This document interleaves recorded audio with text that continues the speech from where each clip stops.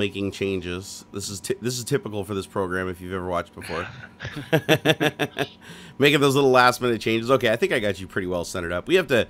Oh shit! I forgot to change the text, didn't I? I sure. Oh wait, is it generic? Yeah. It might be a generic message. Let me see. Okay. Wait. Welcome to episode 11. Wait, is this supposed to be episode 12? I think I fucked that up. This is supposed to be episode 12. Yeah, because the one that's titled $400 iPhone should say episode 11. Whoopsie! Yeah. This is what happens when you wake up 5 minutes before you do the show.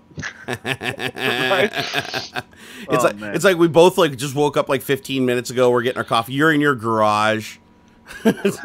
I dig it because it's kind of like how the news anchors and stuff. Yeah, it kind of suits you though. Like you look like a mad woodworker. Like you look like a dude that should be like hanging out in garages. I built these shelves. I did these shelves myself. Dude, I can see all that painting you've been doing behind you. They're beefcake. These shelves probably could do 500 pounds. They're nice. So what you're saying is I can come over and I can actually sit on them without them collapsing? I didn't want to say that, but it was what was in my head. Oh, mine too. Yeah, let me know if you need me to come over and stress test that shit, man. I'm available. It's like a bunk. Always. I made a bunk rack just in case. Oh, that's hilarious. And then dude. my lady and the little one, my intern, were they found this. A neighbor was giving away this desk. Just put it out on the street, and it was pink. It was kind of an ugly coral pink. Yeah. So they're painting it white. Dude, that's awesome. That's pretty cool. That's awesome. Yeah. Let's see. So I did last minute phone in some topics there that you can see. Okay. That we will get to eventually. But first, we're gonna let people flow in here because it takes everybody else a little while to get up and get moving, get their bones popping. Oh, dude, I'm stoked about that RTX Voice thing, dude. I saw the clip from, I think it was from your Twitch stream. Yep. Dude, it went so. That's the most freaking cool. That was the most viral thing I think in my entire life in that period of time. It's amazing. I don't even know how that's possible. Desk. So I'll tell you guys the story if you guys don't know.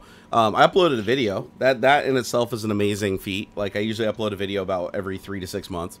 I know, right? So, anyways, what prompted me to upload the video was I did a live stream 3 days ago.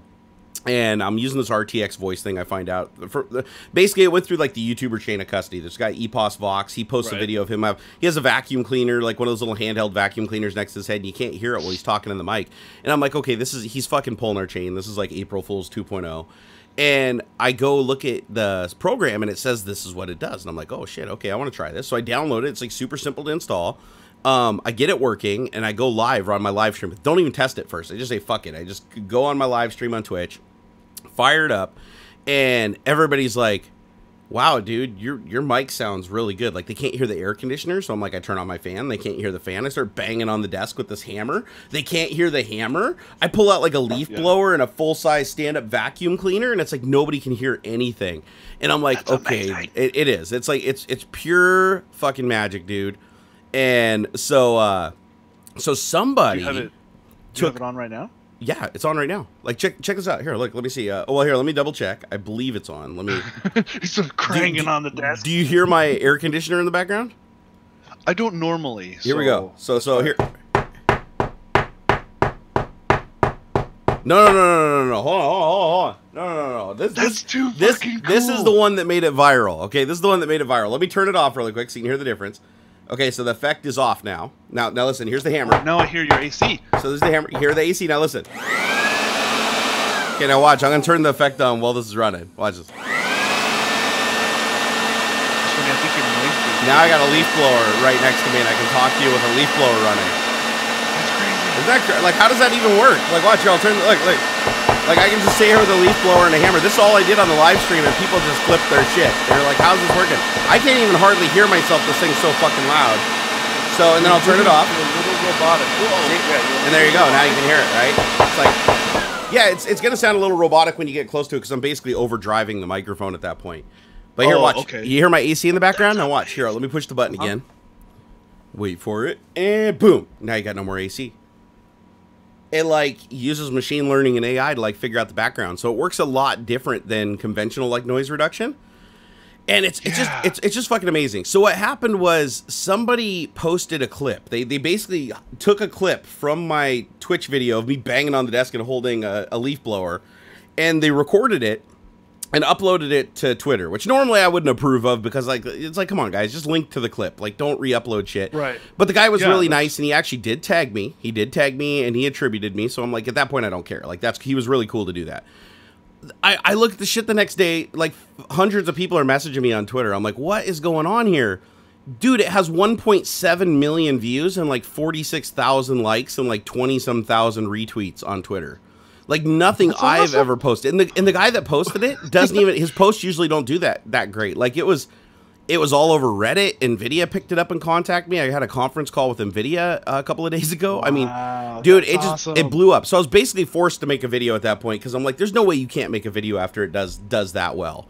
And right?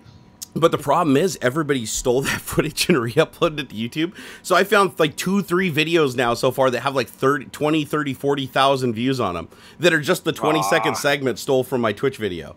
So I was like, fuck. So it's kind of already like taking the steam out of it. So of course the video I uploaded didn't do terribly well, but at the same time, it's like the people that are still discovering this are just like, holy shit, this is amazing. And I had a lot of fun making the video. It was really fun. Like at one point, I think I was holding like a vacuum cleaner, like a full-size vacuum cleaner, a leaf blower, the hammer. I mean, I was trying to do everything I could to test the shit out of this thing. It was fun. Oh, apparently. So Alexander Vanderwall, thank you for the $5 super chat. He says, "Oi, the RTX isn't enabled for YouTube, but rip headphone users." Wait, what? What does he mean by that? I don't know. The RTX isn't enabled. It says your filter wasn't connected to the stream audio. It did not work. Read the chat. Wait, it worked for you though, right? I know what happened. Okay, everybody's really confused now. Like, why is she saying this is so awesome? Okay, hold on. I forgot my audio is actually captured through OBS Studio, whereas yours is captured through Discord, where I have I didn't have the right device selected. Okay, let's do that again. All right, so now I just switched it. Okay, so now you guys are on the RTX Voice device. Now, can you guys hear my AC now?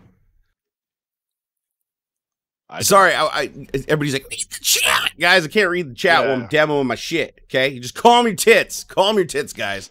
Calm them. Like, massage them gently until they're calm. Yeah. All right, so now you guys can hear. Okay, now you guys will know what. So you guys will know now. Watch. Okay, now you guys can't hear that, right? So you can hear it before because I didn't have the effect on. Now you can hear it. Okay, now this should work. That's on. So here, I'll put it way over here. And let me pull up the effect. There you go. Now let me turn it off. Now this is what it sounds like in my room right now with a leaf blower and a hammer going. Now I'm going to turn the effect on. Hold on. I'm going to turn it on. Now I'm going to bang on it some more. And now, even though it's a little robotic because it's so fucking loud, at least you guys can hear what's happening now. So it filters out everything in the background. I mean, I can bang on my desk. I can bang on my keyboard. I mean, it filters out a lot of it. So now you guys can actually hear it.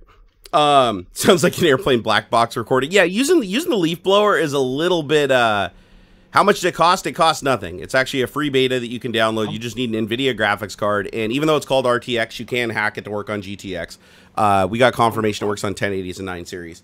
I wonder if I could do this live. Like, you can do it, man. And do it. I think that'd be like a great demo. We can talk about other stuff too but I'm downloading it and I'm going through it. Yeah, it's really easy. Like once you install it, then you just go into Discord and just set your audio device to the one that says RTX Voice. There'll be like a different version of your microphone with RTX Voice appended on it. Select that one and boom, you got the effect. And it's literally just a checkbox you turn on and off. But if you guys want to, after the stream, I have a whole video on my channel that I just uploaded yesterday that shows like the full demos, like doing everything with it with the vacuums and the bigger fans and stuff like that. So you guys can check it out more in depth. I also show you the hack that you can do to edit the NVI file to get it to install on lesser cards. However, just be aware that it's probably not going to support the GTX cards in the future. The beta does with a hack. What's that? It's saying NVIDIA installer cannot continue because it's not supported on your GPU. Yes. So do I just close it and it's still there? Yep. No, it doesn't. This is where the hack comes in. So now close it. Okay, I failed. Woe is me. Close it down. And then what I want you to do is I want you to open up an administrator command window. Okay. So open up cmd.exe as administrator. Run as administrator. Okay. There you go. And I'm gonna fly you in. Okay. Let me know when I'm hacking the Gibson. You're hacking the Gibson. Okay. You got it open? I do. Okay. You want to go into c:\temp? /temp. Temp is not recognized as internal. Wait, what? Yeah. Are we talking like app data? Should I go? No, it should be just under c:\temp because it ran as administrator. So weird. There should be a folder called c:\temp /Nvidia RTX Voice. And you did open the command window as administrator? Uh-huh. Here, try going through your Explorer. Try going through a File Explorer. Just open up c:\, see if there's a temp folder. File Explorer. And we go to this PC. We're hacking right now, guys. We're hacking. Yeah, here we go. Oh, that's weird. Yeah, I wonder why it didn't. We can do it. We can do it a different way. So just go in there. I see Nvidia RTX Voice. Yep, go in there, and then you want to go into a folder called NVAFX. Uh-huh. And then what you have to do is you have to edit the NVI file, but you have to do it under an administrative credential. So the easiest way I found to do this, and I showed in my video, is just open up Task Manager, and then just go to File, Run New Task. Uh-huh. And then check the box that says create this task with administrative privileges, and then just type in Notepad and press enter.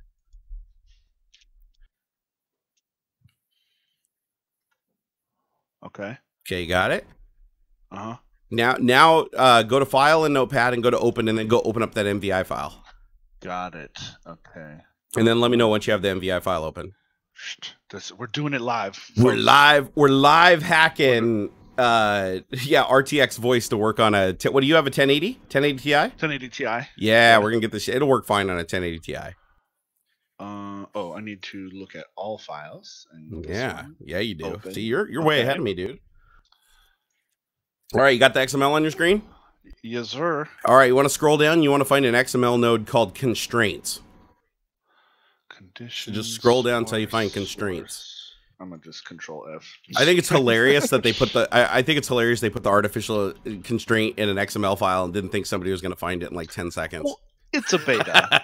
I know, but it's hilarious because all they would have to do is add like one line of code to check for an RTX signature on the card or on the driver, and then then hacking this would be a pain in the ass. But no, they just did an XML file. So I see one constraint that has a property name of feature.rtx voice level equals silent. Yep, remove the whole constraint section. Remove the whole thing, the starting node, the ending node, and everything in between. Just start selecting the whole constraints node and remove the enter node and the exit node and everything in between. Oh shit, where's the exit? I need the slash constraints. Slash constraints. So yeah, so select everything from constraints to slash constraints and delete the whole block. Okay. All right, so let's find slash constraints. If you guys are just joining us, we have AuxxZillary installing RTX Voice live for his 1080, so we have to do the hack. It's like 3 lines. Yeah, it's only 3 lines. Is it removed? And delete, save. Yep. Delete it, save it. Okay, now once it's saved, this is the important thing. Don't run the regular installer again because it'll just override everything. I made this mistake in my video and I had to correct it. So go back into your c:\temp nv blah blah blah and run setup exe from there. That's the trick, because otherwise it'll just unpack again and overwrite your changes. So now when it opens up, it should say that you passed the compatibility check. Come on, baby, come on, live demo. Preparing, installing voice application. Oh yeah, we might have some. There it is. Yeah, it installed it. We hacksered it, bitch. We hacksered it. All right, so we're now. Like I suppose the door opens or. I just heard your voice stutter, so I think it just installed the driver. So is it done installing? Yeah. Default microphone is set to RTX Voice, and we're going to do remove background noise from my microphone. Yep. And you can remove background noise from incoming audio. Yes, that's the other thing this thing can do. I didn't demo that in my video though because it's only really works good with some music, and I didn't want to get DMCA'd. So, but is it enabled? Did you enable the effect? So check the little box and move the slide. There it is. Now you can never hear us clap again. Clapping is a dead art. Oh wait, I can't hear you now. Uh-oh. Oh, I think RTX Voice worked a little too well, bro. Uh-oh, pull that microphone in a little closer to your mouth. Okay, go back into Discord and make sure, like, go to Discord, go to settings, go to audio devices, and make sure that you select the RTX voice one. So under input devices, make sure it says microphone Nvidia RTX voice. Oh shit, I just fucked it up. Hold on here. I'm like going into settings and stuff and like messing up the video. Uh-oh, we lost him. We lost, I think the art, yeah, I can't hear you at all. Here, disable the effect. Disable the effect and let's see if we hear you then. It says you're muted. Oh, there you go. I fix. Oh, you fix? Okay, try it again. Did I? Yeah, I fix. There we go. There we go. No clapping.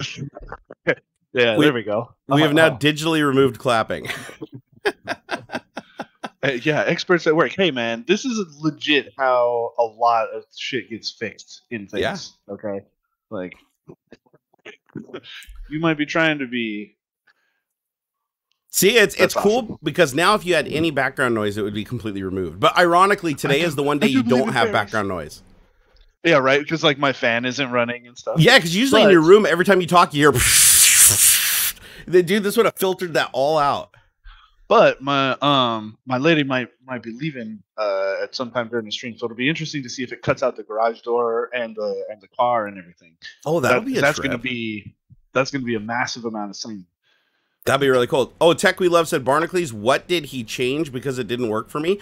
Watch my video. Tech We Love, at the end of my video, I show you an entire tutorial on how to do what I just told him to do so you can get it to install. This will install on any GTX card. Somebody even said that they got it working on a 580. They said it was really bad, though. Like, it was, like, choppy, and they couldn't, like, if they opened anything else, it would just stomp it. But you can actually get it to work. This is some pretty heavy-duty, like, machine learning stuff. So, like, I mean, some people, I skimmed an article that said it's adding, like, a 2 to 3% CPU utilization for this program to work. Yep. And for you, since you're in such a quiet environment, pull the slider down to about 50% on the effect. Okay. Because your headset mic isn't quite good enough that it's still trying to like filter out just a little bit of your voice. Oh, okay. So there we go. Much better. It's kind of like how hard it needs to work. Yeah. At 100%, it's like it needs to be able to completely separate your voice out from the environment. So you need a high quality microphone. But if you turn it down a little bit, just a tiny bit, it'll still take out the majority. Like if you clap, we'll be able to hear it slightly, but not very loud. Like clap now. See, it's way quieter than if the effect was disabled, but now we can hear it a little bit. Dude, that's super cool, man. Yeah, you can dial it in, man. Hey, Alex, thank you for that $5 super chat earlier, man. Appreciate it. Oi, the RTX is enabled for YouTube RIP headphone users. Oh, that's what he meant now. Now we understand. It's because I didn't have the right thing selected. So the way this works is it installs another driver on your computer that acts like a sound card, but it's not really a sound card. It's a virtual sound card. And what it is, it's this RTX engine that's processing the audio in real time. So what happens when you select that microphone, it's coming through your physical microphone, then Windows is sending it through the other virtual microphone. And then when you select that in the software, it's going to have the filtered audio versus just the regular audio if you selected the microphone. It doesn't override it. It doesn't replace it or anything like that. It just appends to it. But the other thing it does is it filters audio. What's that? My clicky ass keyboard probably isn't being heard anymore too. Yeah, no, it filters out a lot of the keyboard. Like sometimes you'll hear like the initial one or two clicks, but then it figures it out. It's always learning. And then if you guys want to help train this, I have links in my YouTube video in the video description where you can upload 15-second clips of your environment, like you talking in your environment. You upload them to Nvidia and they add that to their training engine because this is just using a huge machine learning algorithm. So the more data you feed it, the more accurate it becomes. And then the next version they release will be that much better. And if you give them your audio clip, chances are that's going to be a part of the learning for the next version. So if it struggles, like we found one case that it struggles with. Let me find it here. My mic. Oh yeah, this right here. This is a Samsung remote control. Can you guys hear this? It cannot filter. It cannot filter out the Samsung remote control. So what I need to do is go to Nvidia's website, and the URL's on my video. And all I have to do is just say, hey, what's up, guys? This is my environment. I'm banging a thing on my desk, blah, blah, blah. Do this for 15 seconds. And Nvidia will add that to their model. And the next one that comes out will know how to filter this out from a human voice. That's really cool. Dude, it's so freaking cool, man. And I love that we're on this topic because I am a humongous, like, I suppose enthusiast or like, it's super, super cool and interesting to me, the different ways that machine learning and AI, I hesitate to use AI because it's not intelligent. It's really good at usually very narrow and specific tasks. But man, this is one of the coolest like real world examples of machine learning that like people can actually play with and see the real effect of how just gobs and massive amounts of data can be used for like quality of life improvements. It's so cool. Yeah. Yeah. I mean, the main reason why they call it artificial intelligence is because it's doing something. You're giving it basic instructions, and you're giving it the ability to learn within a certain scope, but it's the one that's actually doing the learning. Like the easiest explanation that I can give you for machine learning, like matrix machine learning, is like say you want to figure out what a cat and a dog is on the internet. Right. And you want the computer to be able to identify. If you give it any picture, if I take a picture of my cell phone of my dog, doesn't matter where it is, what environment, what lighting, you want it to be able to identify what a dog is and what a cat is. But you don't want to have to program that. You don't want to go in there and say, oh, a dog has its eyes this far apart and the hair is this long and everything. You don't want to put in all those permutations because, quite frankly, you couldn't. There's too much data for any amount of people to enter it in reliably. So enter machine learning. Now what you do is you show it a picture of a cat and you show it a picture of a dog and you tell it this is a cat, this is a dog.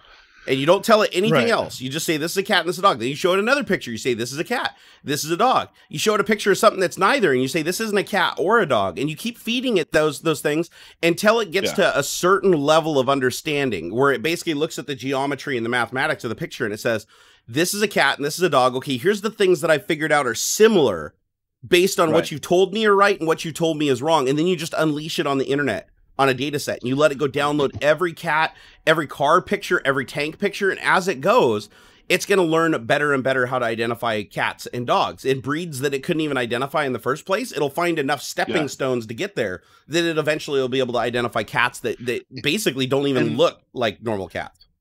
The thing is, though, like it still requires a massive amounts of pre-sorted data. Correct. It does. You have to train it. It still needs the human input. Yeah, the training. It needs to have a million pictures that it knows are cats.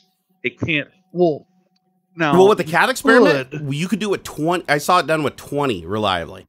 If you showed it 20 pictures of cats and 20 pictures of dogs. Now, granted, it still sucked after that. But as it goes along, every once in a while, you have to step in and say, okay, you're going down the wrong path. Like you're a fucking idiot. Knock it off. Yeah. And if you just have to correct it a couple times along on its journey, and then it'll start getting better and better and better, and it'll only get better from there. It'll never be 100% though. That's the interesting thing about it. It's just like with humans, right? It's like if you look at something, you might think it's a cat, and then find out later on that it's a fucking raccoon, but you thought it was a cat because it was at this distance or it was in this lighting. You know, the computer's held to that same type of constraint.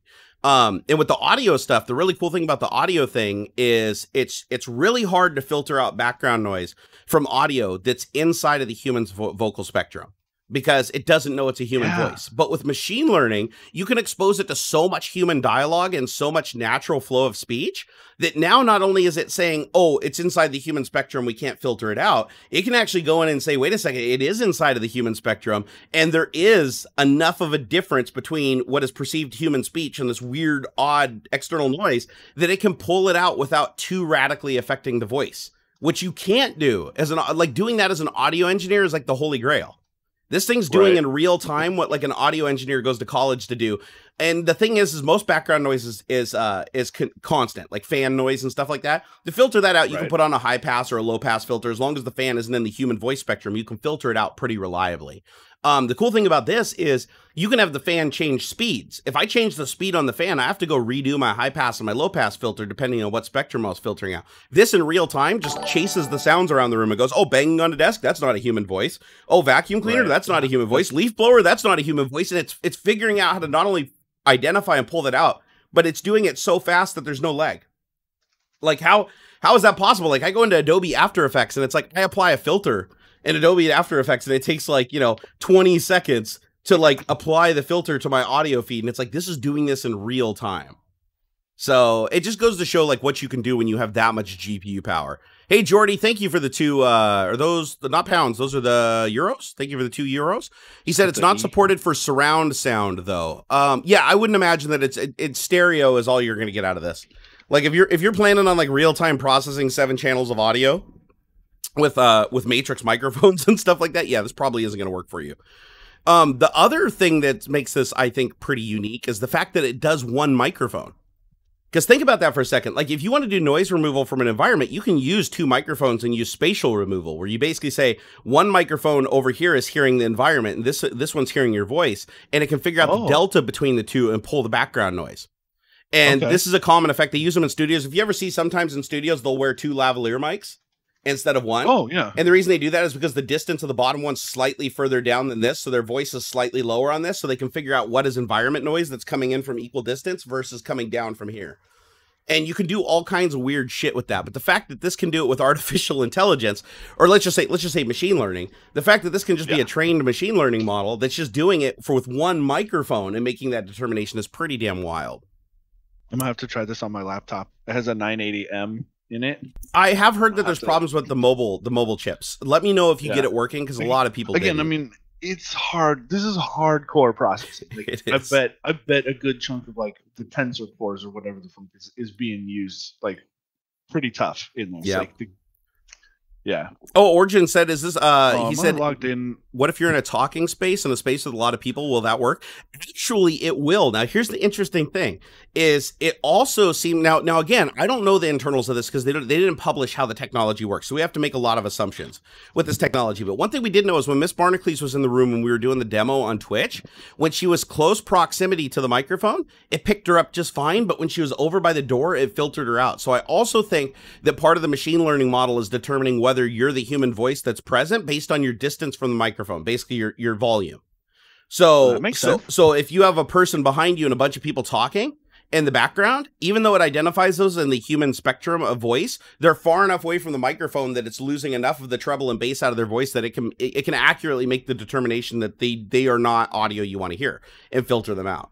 Which is really freaking creepy if you think about it. But they did say, I haven't tried it personally, but Nvidia said that they did originally design this for streaming at conventions. Like the demos that they gave of this was at conventions with a lot of people in the background to filter them out.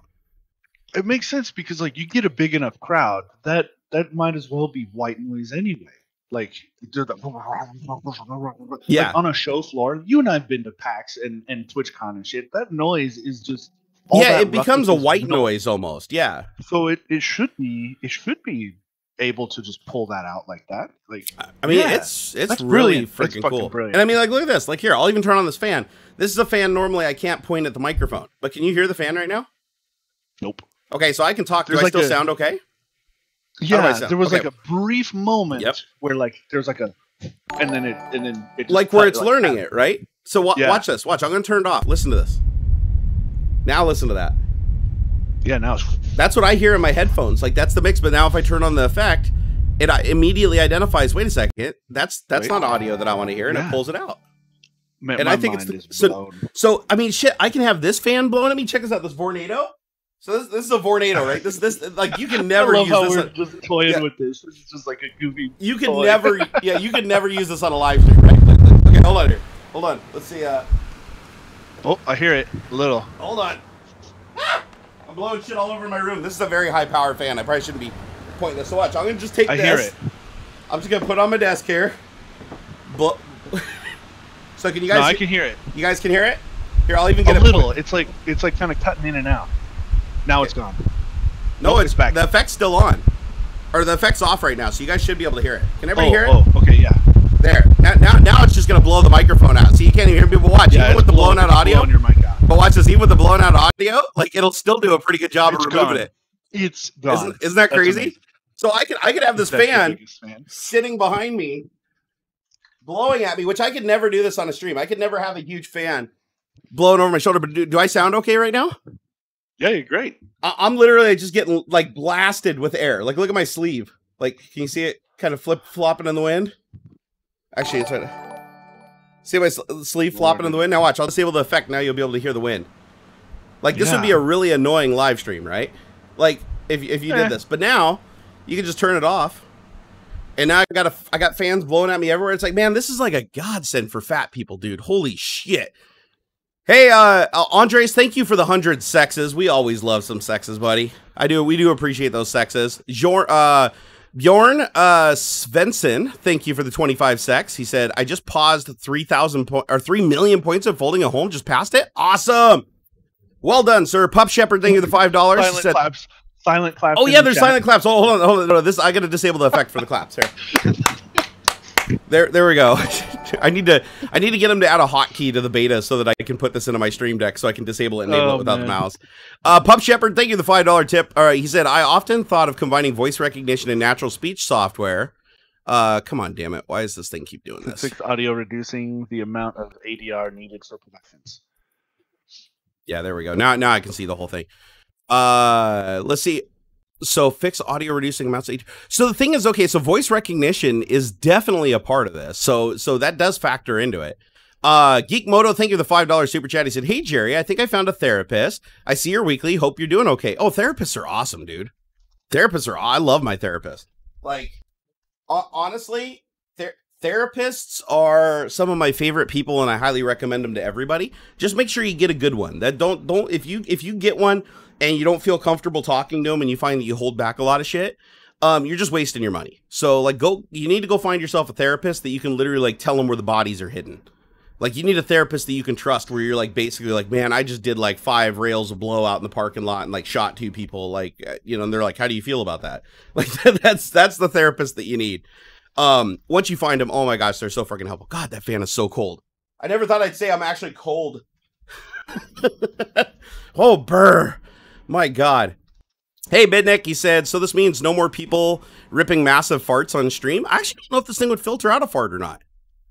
That's the one thing I haven't tried yet. I have not tried just taking a big old beefer on my Rode NT1 microphone here, but that's definitely something that we'll give a try down the road. Hey, Tom Odisu said, it'll probably work on any card that supports NVIDIA's CUDNN, CUDA Deep Neural Network library. But performance will vary based on cards. DL Tensor cores will work best. Yes, and I already talked to NVIDIA. I actually had a phone call. Surprisingly, they reached out to me and they were like, oh shit, we want to get on a conference call with you. Because I told them I was kind of pissed off about this whole GTX bullshit, like where they're releasing this, calling it RTX when it works on everything. And so we got on a call and they actually explained it in a way that I could understand being a software developer myself, which is even though this technically works on GTX, they don't want to support 2 separate code paths because their plan is to eventually optimize this completely for Tensor. Like, because the whole idea is they want this to be able to work without changing the frame rate in your video games. Like when you flip this on and flip this off, they don't want it to affect your frame rate. Whereas on the GTX 1080, for instance, and the 1080 Ti, it does affect your frame rate very significantly. And it'll even affect it more once they grow this neural network and they make it bigger and bigger and bigger. So they were like, you know, we just had to make the conscious decision that if we support this across GTX, we would have to have 2 separate code paths that were supported, 2 sets of functionality, and it would just get expensive in development. So they decided that they were going to just focus on the Tensor cores because that was the newest technology, and they were going to optimize it for that. And once they explained it that way, I was like, well, you know, I still think it's cool. You know, you guys should leave it so that people can hack it and use it at their own peril, you know, in an unsupported way. And, you know, I didn't really get like a super straightforward answer on whether that's going to happen or not in the future, but they didn't say it wasn't going to happen. Like they didn't say straight up that they were going to just lock this out. But even if they do, you still have the beta. And you got to admit, this beta works pretty damn good. Like it works good enough that I'm using it on all my live streams now. So even if they never released another version of this, I would just continue to use this beta because it hasn't crashed once on me. It works flawlessly in my environment. So yeah, it's only going to get better, though. Hey, Brian, thank you for those 10-poundaroos, man. He said, okay, fart for a tenner. Lol, good job. Well, I'll tell you what. Once my bowels start processing this coffee that I'm drinking here out of my Barnacules Nerdgasm mug, see a plug there. Get a merch minion. I don't know where I was going with that. Fart. Did you hear any of that? No, here, do it again. Do it again. You hear it a little bit. Here, let me try. It.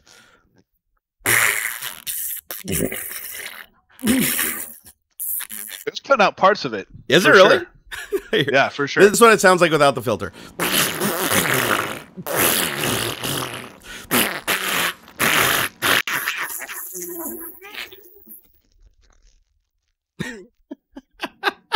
It was doing a good job filtering yours out, dude.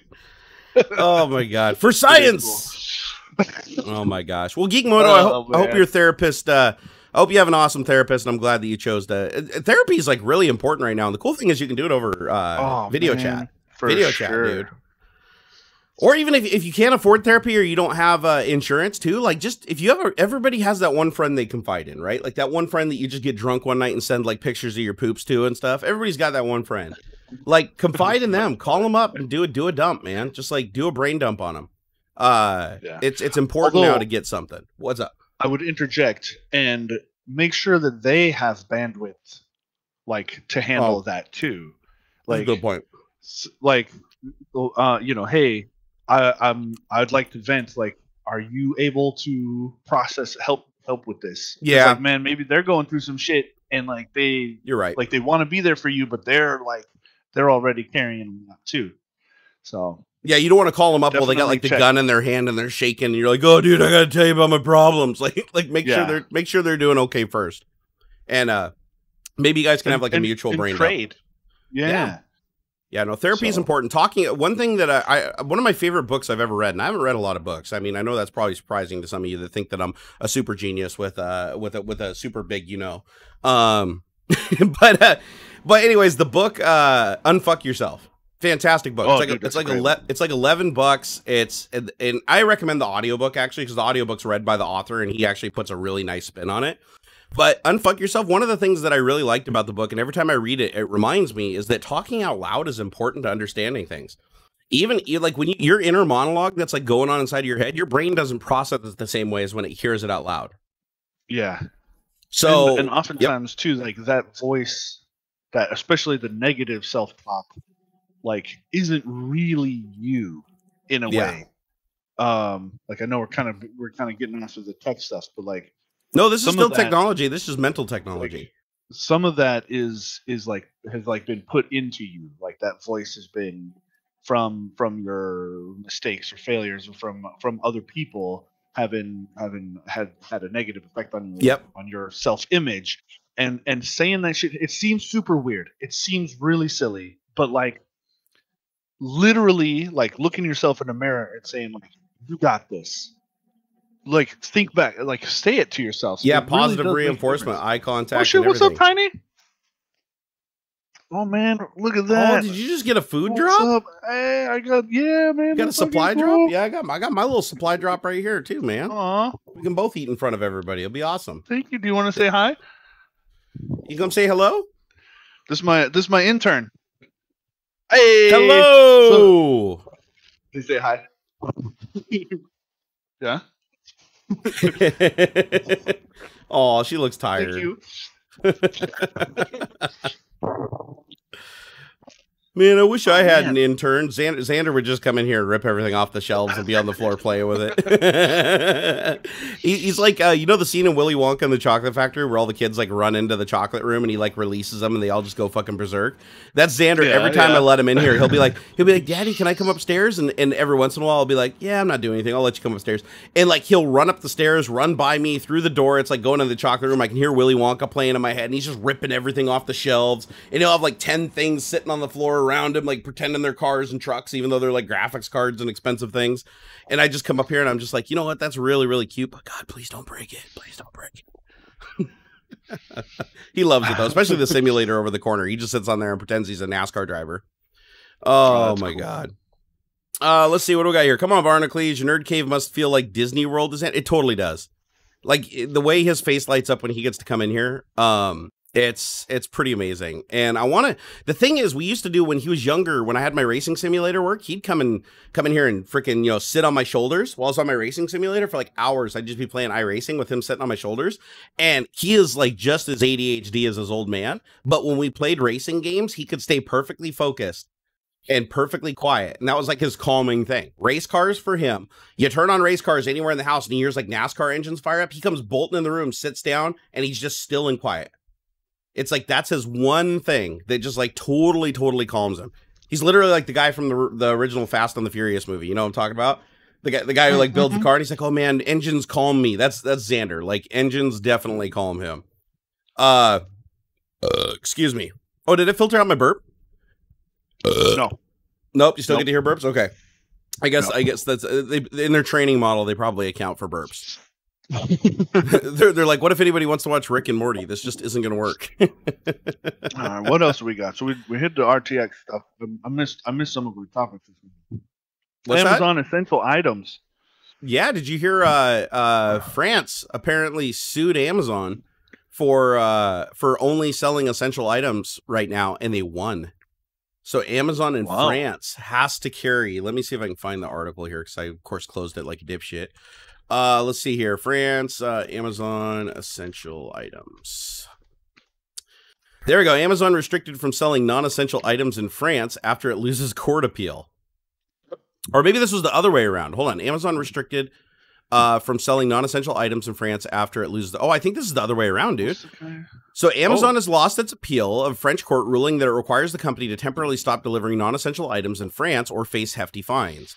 Let's see here. The Versailles Court of Appeals upheld a lower court ruling that led the e-commerce company to close 6 of its fulfillment centers in France and put workers on paid furlough. Amazon had said the definition of what goods it could ship was not clear. Rather than risk being fined, opted to temporarily close the fulfillment centers. Oh, well, that's fucking great. Okay, so this is a little bit different than I thought. Rather than be more specific about what they're going to sell, they just shut everything down. Yeah, basically, is that my understanding? Yeah, wow. So it sounds like, so I had it backwards. So France didn't want them selling non-essential items. They wanted them to focus on just essential items because they didn't want them running around and like delivering. Well, actually, I guess dildos are essential items for some reasson, but they didn't want them delivering. Mental health is important. Mental health, man, mental health. As long as they're selling the fleshlights too. But anyways, I digress. They have to have a lot of the basically a lot of people are ordering stuff. They just want them delivering essential stuff. They don't want any unnecessary interactions.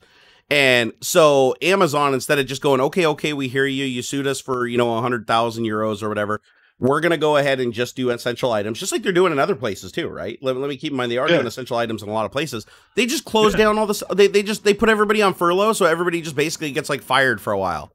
Why would they do that? That seems like a petty ass thing. Please let us know in chat if we're misunderstanding this, because that seems really fucking petty on Amazon's part.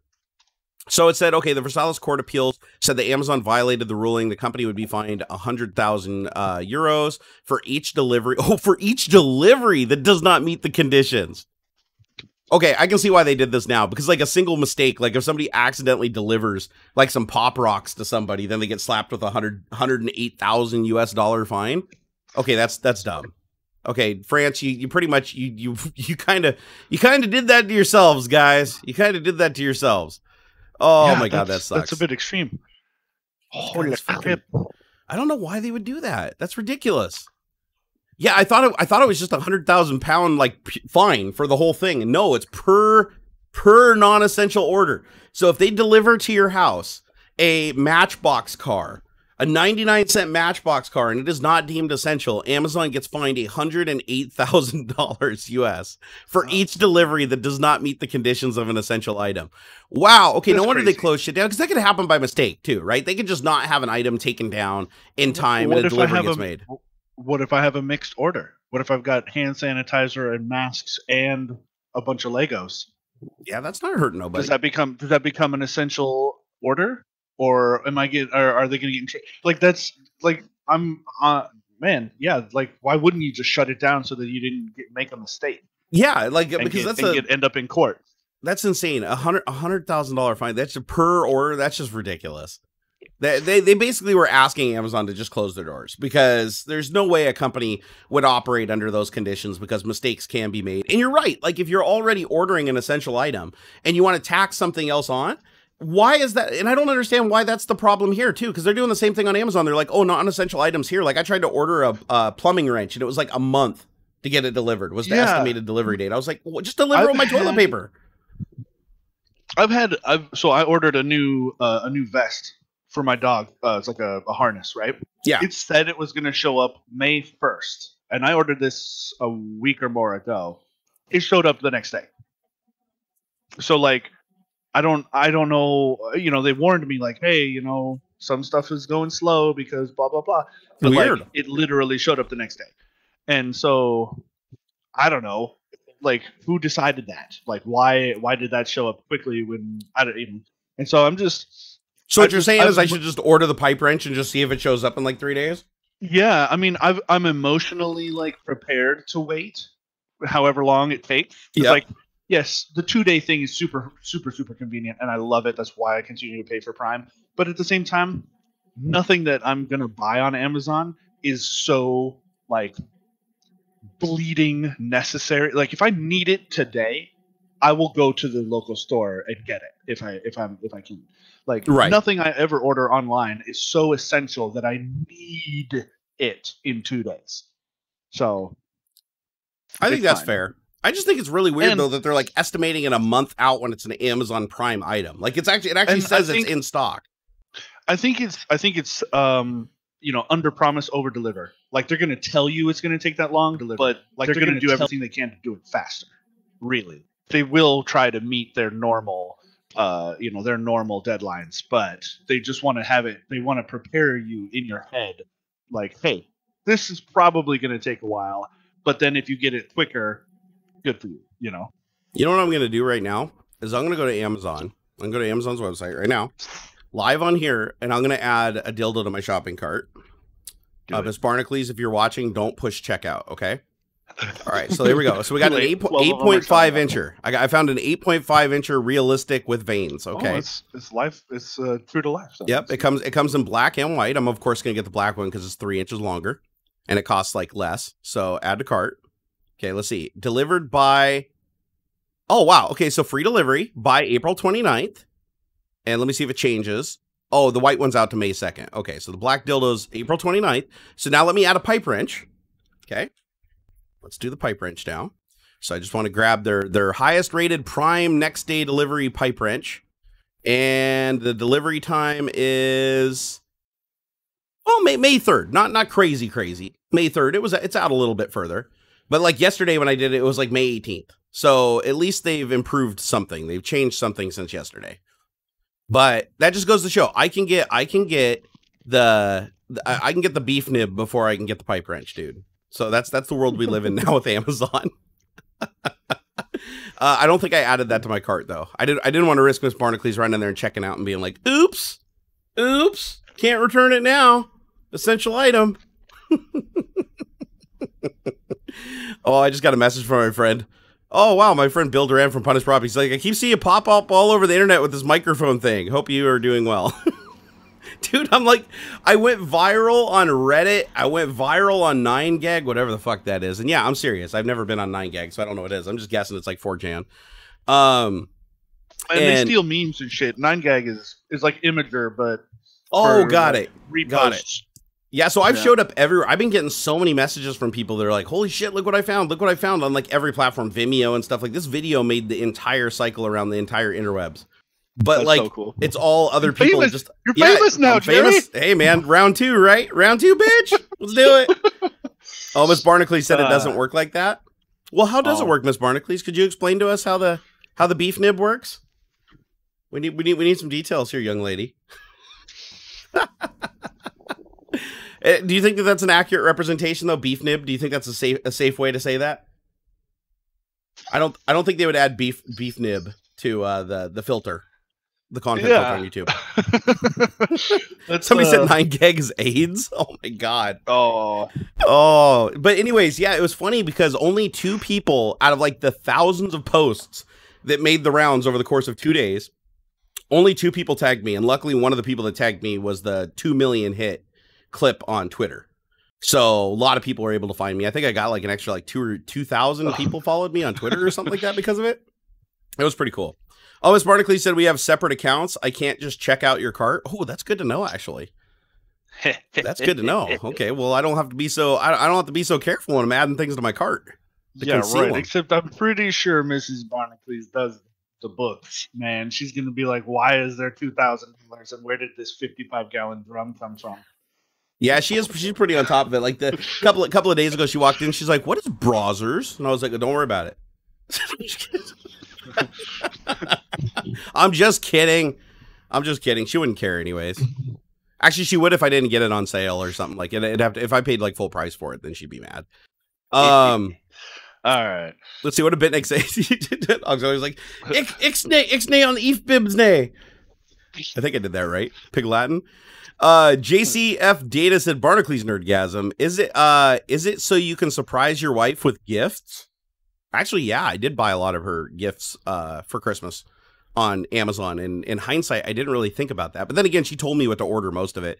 But I didn't think about that in hindsight that she probably could, like at the time, I thought she could check it. So she could have just went in there and just checked everything. So I'm gonna be more careful in the future. Yeah, Miss Barnacules is the boss. I want to be clear here, just so I don't have to sleep on the couch again. Miss Barnacules is the boss of me. Okay, I want to make that perfectly clear, and I submit to her authority. She does own and operate me. I am a piece of equipment with a serial number of 69, and nice. and she runs the show. She runs the show, and I want her to know that publicly in front of everybody. Happy wife, happy life, man. Dude, that's true, man. What's the opposite of that? Angry wife, stabbed with knife. Right, I think something probably like works. Something like that. Plus, I think even on the paperwork, right? She is the boss, right? She is the boss. She is. Yeah, she is the captain. It's not just. It is actually the yeah, she is a 50% shareholder in the company, and if I remember right, I think she's either the CEO or the CFO. She's one of the two. So, and she's the only one that knows anything about the business. She's the only one that knows where all the numbers are for the business. She's the only one that talks to the bookkeeper people. So realistically, I have no control. Like I said, she's the captain. She's the captain. I'm Captain Phillips, just pissing down my leg. Although not, yeah, I am the captain. I am the captain. Oh, speaking of which, dude, here's an interesting thing. So I've been watching obviously a lot of YouTube lately. I think a lot of people have since we're all stuck at home. And if you go outside, you get hit by a sniper. Be like, oh, so you don't want to do that. So, right now. Oh, is it really? I don't even hear it. It was for me. Filtered out by RTX. So anyways, I've been watching a lot of YouTube, and I found this really funny channel. And I don't remember the name of the channel, but these videos kept popping up in my feed, and I kept watching them, so they kept putting more and more of them in my feed, because YouTube does that, right? They're like, oh, he likes this, let's keep doing it. Have you seen those videos where the dude goes on the lobbies and acts like he's some, like, African, like, rebel? Or something like that, and like he gets on there and like Stone Mountain kind of thing, kind of Stone Mountain, but he's like this. He acts like he's like a Uganda terrorist. Oh, and, dude, and he gets on there and he goes, hello. He's like, you will kiss my feet. You will kiss my feet. And they're like, no, we will not kiss your feet. And then he goes and doxes them and uses all their information. And he's like, he looks up their IP addresses and figures out that where they live, goes and finds their Facebooks and stuff, all in the background while he's heckling them on stream, and he conceals the details so that you don't hear it on the stream, but he freaks these people out, and then at the end he'll be like, haha, I'm joking, but God, you should hear, like, he finds these people that are just racist shit, man. Dude, they're racist as F, and he's like, I'm gonna come to your house and I'm gonna kill you, Billy. And they're like, how do you know my name? And then he like says their last name, and then he censors it, and he's like, this guy knows my name, Mom. He's coming to get me. He's like, yes, you hear me, Billy. You do what I say, and we be okay. But he says it in like this really fucking creepy voice. And oh God, I'll post a link on Twitter. Ooh, when man, I watched the next dude, it is, when I watched it, I was like, how is this shit not getting like flagged? Like, this dude's entire career is just, but he doesn't say anything in the video. He shows you how he does it, but he censors everything out. So he like shows you what websites and what tools he uses to like trace their IP addresses, and then he shows how he uses their IP addresses and their names to like trace back a chain of custody to their Facebook. He also showed how he went into a bunch of dark web databases and found leaked passwords for Facebook, and he'd go find the players in game that had those Facebooks, and then he'd hack their Facebook live and send pictures that they were sending to girls and stuff to their mom. Like, dude, it's freaking crazy. It's so freaking crazy. Does anybody know who I'm talking about? And the video's basically like playing like Modern Warfare or whatever, and then they just have like this like animated like Ugandan terrorist guy who moves his lips with the audio. And it's, oh God, it's so fucking creepy, man. It's so creepy. Let's see here. If you like that, you need to watch LT Lick Me. It's the same thing. What the hell? Nigerian Prince said it's scripted. It might be scripted, because I find it hard to believe that he can find data with that level of accuracy. But it's still amazing to watch, though. It's like, it's really well done. Especially if it's a kid, right? A kid playing, like, say, on the Xbox. Yeah. The account, or like, if you're sniffing the internet connection or whatever, it's going to show up as their parents, not the kid. Right. Yep. And so it probably is staged. Let me see here. But still, it's cool. It's cool to kind of put that together, even if it is like. Oh, here, I found it. It's Virtually Vain is the channel. Here, I'll just let you listen to some audio here really quick. So let me see if I can get this audio to play through here. And we get demonetized. Probably. Let's see. Oh man, it's a battle. Last name included. Call of Duty Ghost app, but I'm going to get. Hold on, wait until they're in a game. Wait. Come on, get in the lobby, dude. Let's get this shit out of here. No, that's okay. That was a shitty one. Hold on. Black Ops 2. Here we go. So How can I be like you? Do you wish to join me, Casey? Yeah, I do. such a creepy voice. All of your desires. All you have to do is promise me your soul. My soul. I don't hear nothing. Oh, you don't hear anything? Hold on. Let me see if it's coming through. I'm waiting. Oh, you have to listen on the stream. You have to listen on the stream. Oh, okay, okay. All you have to say is a Kai Levit. I promise you my soul. Yeah, I don't know if I'm gonna say that. I feel like you're like just the devil on Call of Duty right now, and you're just waiting for some kid to say yes to Call of Duty. Right. His voice is so creepy. Me to a party. So Well, now I can't hear the stream.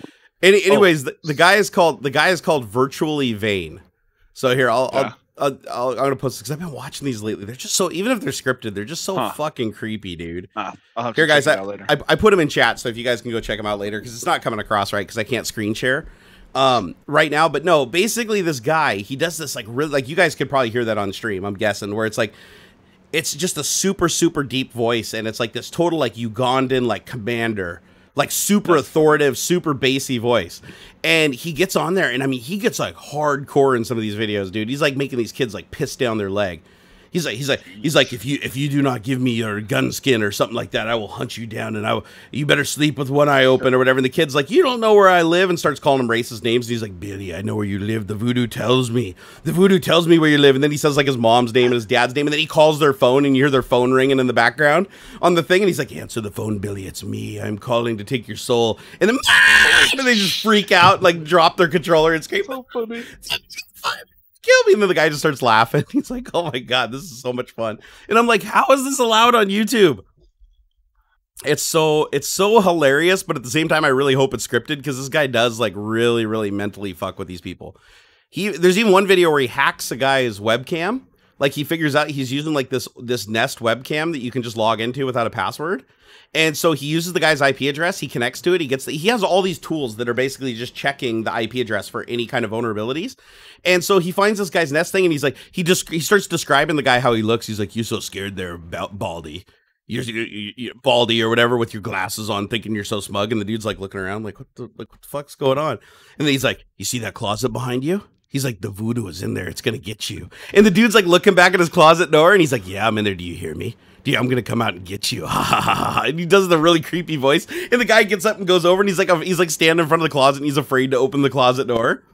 And he's like, do not open the closet door. It will let the voodoo out. The voodoo will kill you. And the guy's just like tripping balls. And then he calls 911 on the thing. And he's like, I got a guy on the internet, and he knows where I live, and he's saying he's in my closet, and he's going to kill me or whatever. And the guy's like, haha, I'm just fucking with you. And then he leaves the lobby. Like, how is that on YouTube? How? That's awesome. How is that on YouTube? It has to be scripted, because there's no fucking way like you could put that on YouTube and not get it flagged. Huh. Oh, I'm talking about Virtually Vain. It's a YouTube channel where this guy. I'm gonna have to check this out. This is cool. Yeah, it's just a dude that goes around and joins lobbies and pretends that he's like a Ugandan terrorist, or like some really high profile, like Osama bin Laden type. And he basically just scares the shit out of these people, because he'll start out like making threats to them, and they'll be like, you ain't gonna do shit. And then the whole time while he's threatening them and messing with them, he's like investigating their IP and looking for like vulnerabilities. And then once he's done, he'll like figure out like what area they live in, and then he'll get them to confirm it like through a cold read. And then he'll like dig down further and further and further and get more information until he basically knows what their name is, their address, their phone number, and everything. It's pretty fucking crazy. Actually, that's true. That is true. UW said YouTube allows police shooting videos. Yeah, so I'm pretty sure like they'll allow just about anything. Justin said YouTube isn't very good at policing content. Dude, tell me about it. Did you see what happened last week with the freaking child porn thing? Dude. So okay, let me explain this, because unfortunately we didn't get to explain it in full detail on my other on my Twitch stream.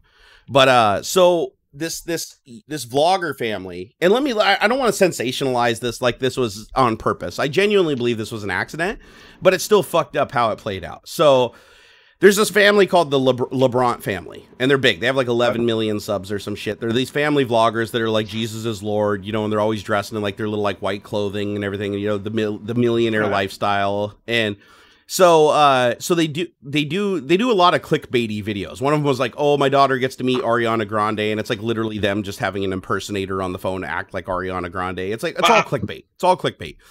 So a friend of I don't watch them. I don't know who these people are. One of my friends messages me, like actual friend in real life, messages me who watches them. Her name, actually, I won't say her name in case she doesn't want to be known in this whole thing. But she's a personal friend in real life, and she watches vloggers, right? That's her thing. And so she sends me a link, and she's like, can you help me get this video removed? I've been trying to get this video removed for like 3 hours. YouTube's ignoring me. The content creator's ignoring me. And she sends me a link, and I open it up. And it's literally like a 1 second thing in the video where the daughter jumps on the bed in front of the camera and she like spreads her legs wide open and it doesn't appear that she's wearing any underwear. This like 7 or 8 year old daughter. And I'm like, holy shit, this needs to be taken down immediately. Like I freaked out. I was like, fucking, I'm hitting YouTube on every Twitter. I'm getting everybody to flag the video as much as humanly possible. Still the video's up. 2 hours later, the video's up. It's gotten 200,000 views in 2 hours. So the video is just going up exponentially. I'm like, get this taken down. Finally, YouTube's not doing anything. YouTube finally steps in and says, okay, we're investigating, but then they never get back to me. I give them all the information. I give them screenshots with shit censored out and give them the time indexes. YouTube's like, oh, we're currently investigating this. Now we're at like 3 hours. Nothing's happened. And I'm burning like my whole day on this. My mission in life is to get this video taken down. So I want to be clear. I don't think it was on purpose. Like, I really don't think it was on purpose. I think it was just they weren't paying attention when they were editing the video and they left something in that they shouldn't have. But anyways, I reported to YouTube, they don't do shit. Finally, I'm like, fuck it. I'm just going to go to the source, the creator of the video, right? Because YouTube ain't doing shit about this because, you know, they're their 1% golden child, so they're not going to do nothing. So I finally go to the creator and I message him through his business email and I said, listen, your daughter's genitals are exposed in your video at this thing. You need to take this video down immediately for the safety of your family. 30 minutes later, I finally get a reply back from the dude and he's like, oh no, actually my daughter's wearing skin colored underwear or something like that. And I know it doesn't look like that in the video, but yeah, we wouldn't let her like be in the video without underwear. Thank you for letting us know. And I'm like, right. Did you really just say like, even though your daughter's wearing underwear that's like, that plays, even if it looks naked, even if it wasn't, it's inappropriate as fuck. You need to take that down. And he's like, no, it's okay. It's okay. It's okay. Well, anyways, my friend, I think she called the police and got them involved. The police went to his house and talked to him. And then all of a sudden, I haven't replied to him yet. I'm fuming. I'm like, fuck this. This guy, like, honestly, you're not going to take your fucking video down. Your views are more important than exposing your stepdaughter. So anyways, he sends me another email like half an hour later and he's like, oh, on second thought, we've decided to remove this from the video. The editing process is underway. It can take a couple of hours for the edit to take place. Thank you again for warning me and protecting my family or whatever, you know, basically turned 180 degrees. I haven't even replied to him. I haven't talked to him. Now he's hitting my DMs on Twitter. The dude's just like going fucking crazy because I think the cops came and talked to him. He didn't say that, yeah, but the timing was perfect, right? The cops said they were going to go over and talk to him. And then a half an hour later, he's all over my shit. So anyways, he says the edit's in place. I messaged him back. I said, dude, the video is still public. He's like, oh yeah, well, I can't do anything about that. Well, the edit's taking place. I said, you can delete the video or set it private. And he's like, yeah, oh, well, my editor is the only one that can do that. Let me see if I can get a hold of him. Nothing happens. That is bullshit. I replied back to him. My last reply to him, this is the only thing I replied back to him, is I said, you mean to tell me that your 11 million sub channel, you do not have access to your dashboard to set a video private? I said, is that how this is going to be? And the reply I get back from him 5 minutes later is, check, the video is now private. And I checked and the video is private. And then I just replied back to him and I said, thank you for finally doing the right thing. And then after the edit was done, then he removed that segment. It was like, I think he removed like 10 or 15 seconds.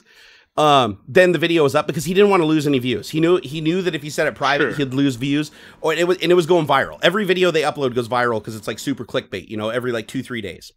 And, but I was really disappointed in how YouTube handled that. I was really disappointed in he handled that.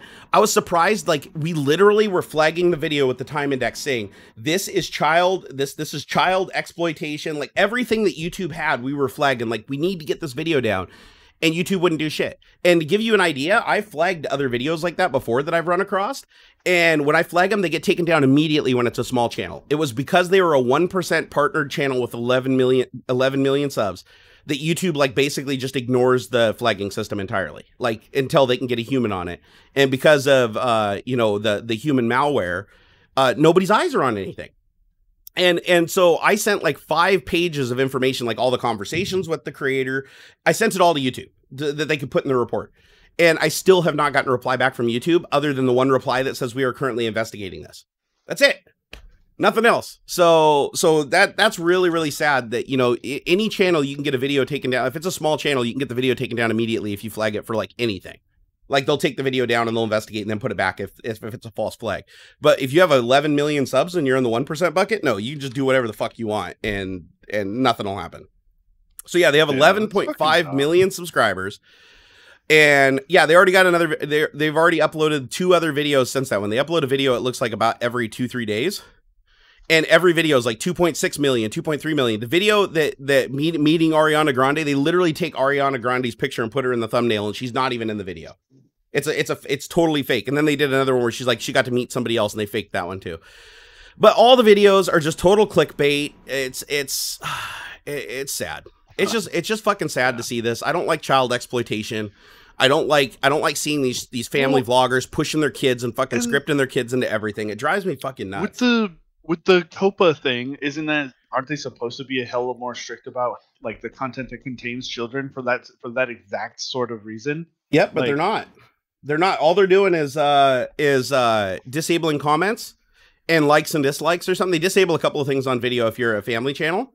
And that's it. Wow. That's it. And they have sponsors every one of their videos. And I'm not gonna kick them for sponsors. Like I understand you need sponsors in this day and age to like keep going.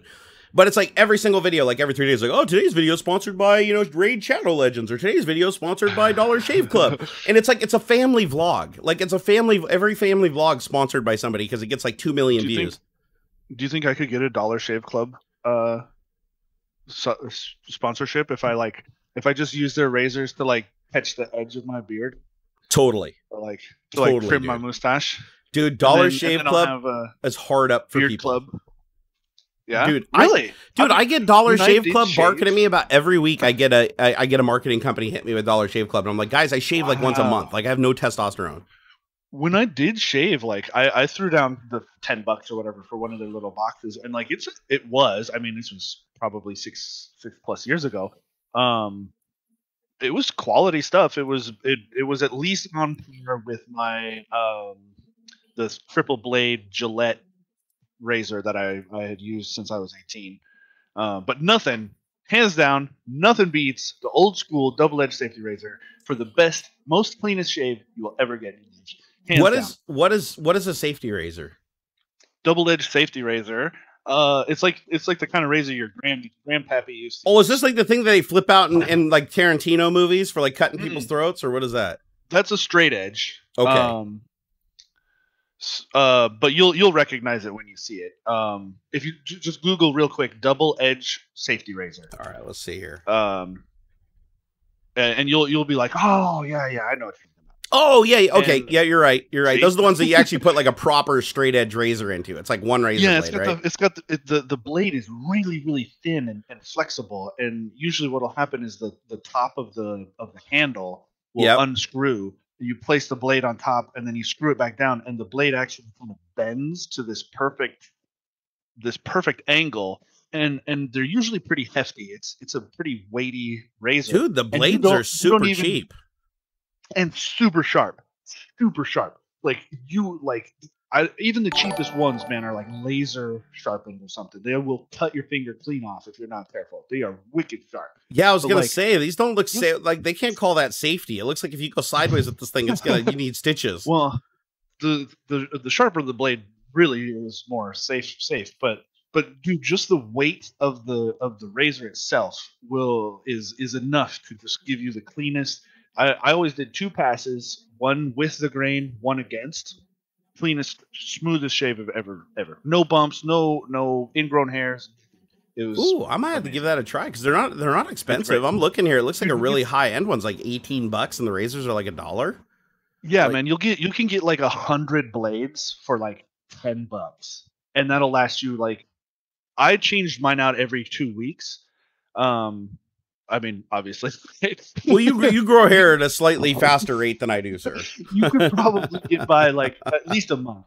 Well, plus there's 2 sides, right? So like, you know, and yeah, dude, hands down, they're so great. My brother got me a really really old Gillette safety razor handle from like the 50s, and this comes in this cute little brown piece and stuff. It was really cool. Yeah, I'm looking at one right now for $17 called a baby face safety razor, and it's like it all looks like it's milled from aluminum, and it's like you tension it by screwing the end of the handle, like it's a modernized version of it.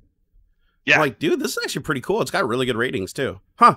I'll have to check this out. But great. Man, I'm one of those people that I even cut myself with a regular razor. Like I like the ones that like have. Don't move side to side, man. It's up and down. No, but what I'll do is I'll have like a little tiny like mole or something, and I'll be like, it just whacks the sucker off, and I'm like, oh god, and I always forget when I'm doing it. I'm glad I don't have to shave that often. Hey, JCF Data, thank you for the 20 Canuck dollars. I appreciate it. So Jerry in Houston, here's a little something for you guys. Don't forget Miss B cut. Don't worry, she always gets her cut after YouTube takes its chunk, of course. So excited to see you looking pretty happy, Jerry. Also a pleasure seeing you as well, Houston. Oh, such a nice gentleman. So okay, the big experiment is going to happen right now. Oh, looks like my lady here. Do you want to say hello? Hey, what's up, girlfriend? So it looks like they're about to leave. So I installed this really neat. So we're gonna see. Yeah, thanks to Jerry, of course. But we're gonna see if it cuts out the garage and the car and all that stuff. It's gonna be super cool. So you guys know our Houston has RTX voice enabled. We did it earlier on the stream. So right now his girly is gonna pull out. Oh, I don't hear it. I don't hear the garage door. I don't hear it. Okay, now the car is going to get started up and back out. Yep. And that was the garage. And you guys didn't hear the door at all? No, nothing. Dude, it was completely silent, man. That's amazing. Dude, that is freaking awesome. Nigerian Prince said, what brand is your current headphones? Oh, these are MDV6 Sonys. MDV6 Sonys. They're awesome. You got like a woodworking shop going on in the background there? I love it. Oh shit, we got Tal Flaudermouse in the house. That rhymes. Do you know who he is? I've heard the name. There's the car starting. He makes. Oh, we just heard the beginning of it. That was it. It's cut out now. Nothing. And it's running. And it's right next to you. Yeah, we can't see it because it's cut off in the stream. But yeah, it's right next to you. Okay, hold on. It's backing out. Nothing. Don't hear the tires. Don't hear the engine. That's amazing. Nothing. But here you fine. You're coming through perfectly clear. And now the door's closing. Yep. Oh, heard just a tiniest little bit, but nothing even significant. Okay, that's really cool, man. That is a cool demo. And that is a loud ass, cranky metal like. Yeah, they all are. They're terrible. And I am flabbergasted. That is so. I'm just. How fucking cool, dude! That's really cool. Hey, it's good to see you, Tal Flaudermouse. I've been watching your videos for a long time, dude. Yeah, he does a lot of he does a lot of gun videos that aren't gun videos anymore because he figured out a loophole to the YouTube system. It's actually pretty fun. Okay. So what he does is like what do you call it? Like you don't call them projectiles or something. You call them something else. They used to be like bullets, but now he just doesn't show the gun. He just crops the gun out. He said, can you turn off RTX so we can compare? Yeah, here, turn off your RTX if I can go hit the garage door. I'm gonna do it now. Okay. Oh, no, because they want a comparison. They want to see how loud this son bitch is. Okay, so now it's off, and I'll just hit the button. I'm gonna set my headphones down and just hit the button. That's fine. All right, here we go.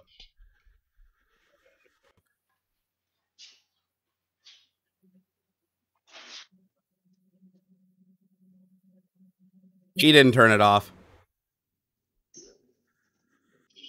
I can still hear it cutting out. Yeah, he still has the effect on. He didn't turn it off.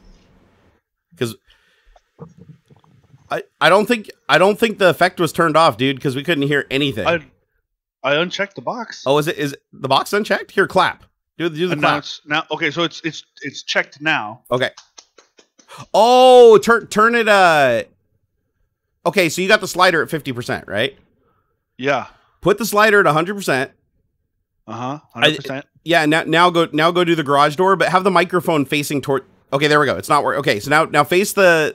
Oh shit! No, now turn it off and do the clap again. Sorry, we're getting this all messed up. So do the clap. Okay, there we go. Now, wait, I still can't hardly hear your clap. Here, clap really hard. Dude, I can't even hear that. Oh, there it goes. Oh, I know what's happening. I know what's happening. We're seeing it here. Are you? I know exactly what's happening. It's taking like 30 seconds for it to disable the effect because you're on a GTX and not an RTX. That's one of the things people reported. Oh, was that when you disable the effect, it takes a long time. So now we know. Clap. Okay. No, it's still filtering a bunch of it out. Okay, there we go. Now go to the garage door. That's weird. It's like sometimes we hear it, sometimes we don't. I think that microphone in the headset might have noise canceling enabled. Oh, hang on. Maybe. Oh, I bet you have noise suppression enabled. Voice meter and has a noise gate and compression. Yeah, so that's gonna mess with the effect. Yeah. Is that better? It's better, but we still can hear it a little bit.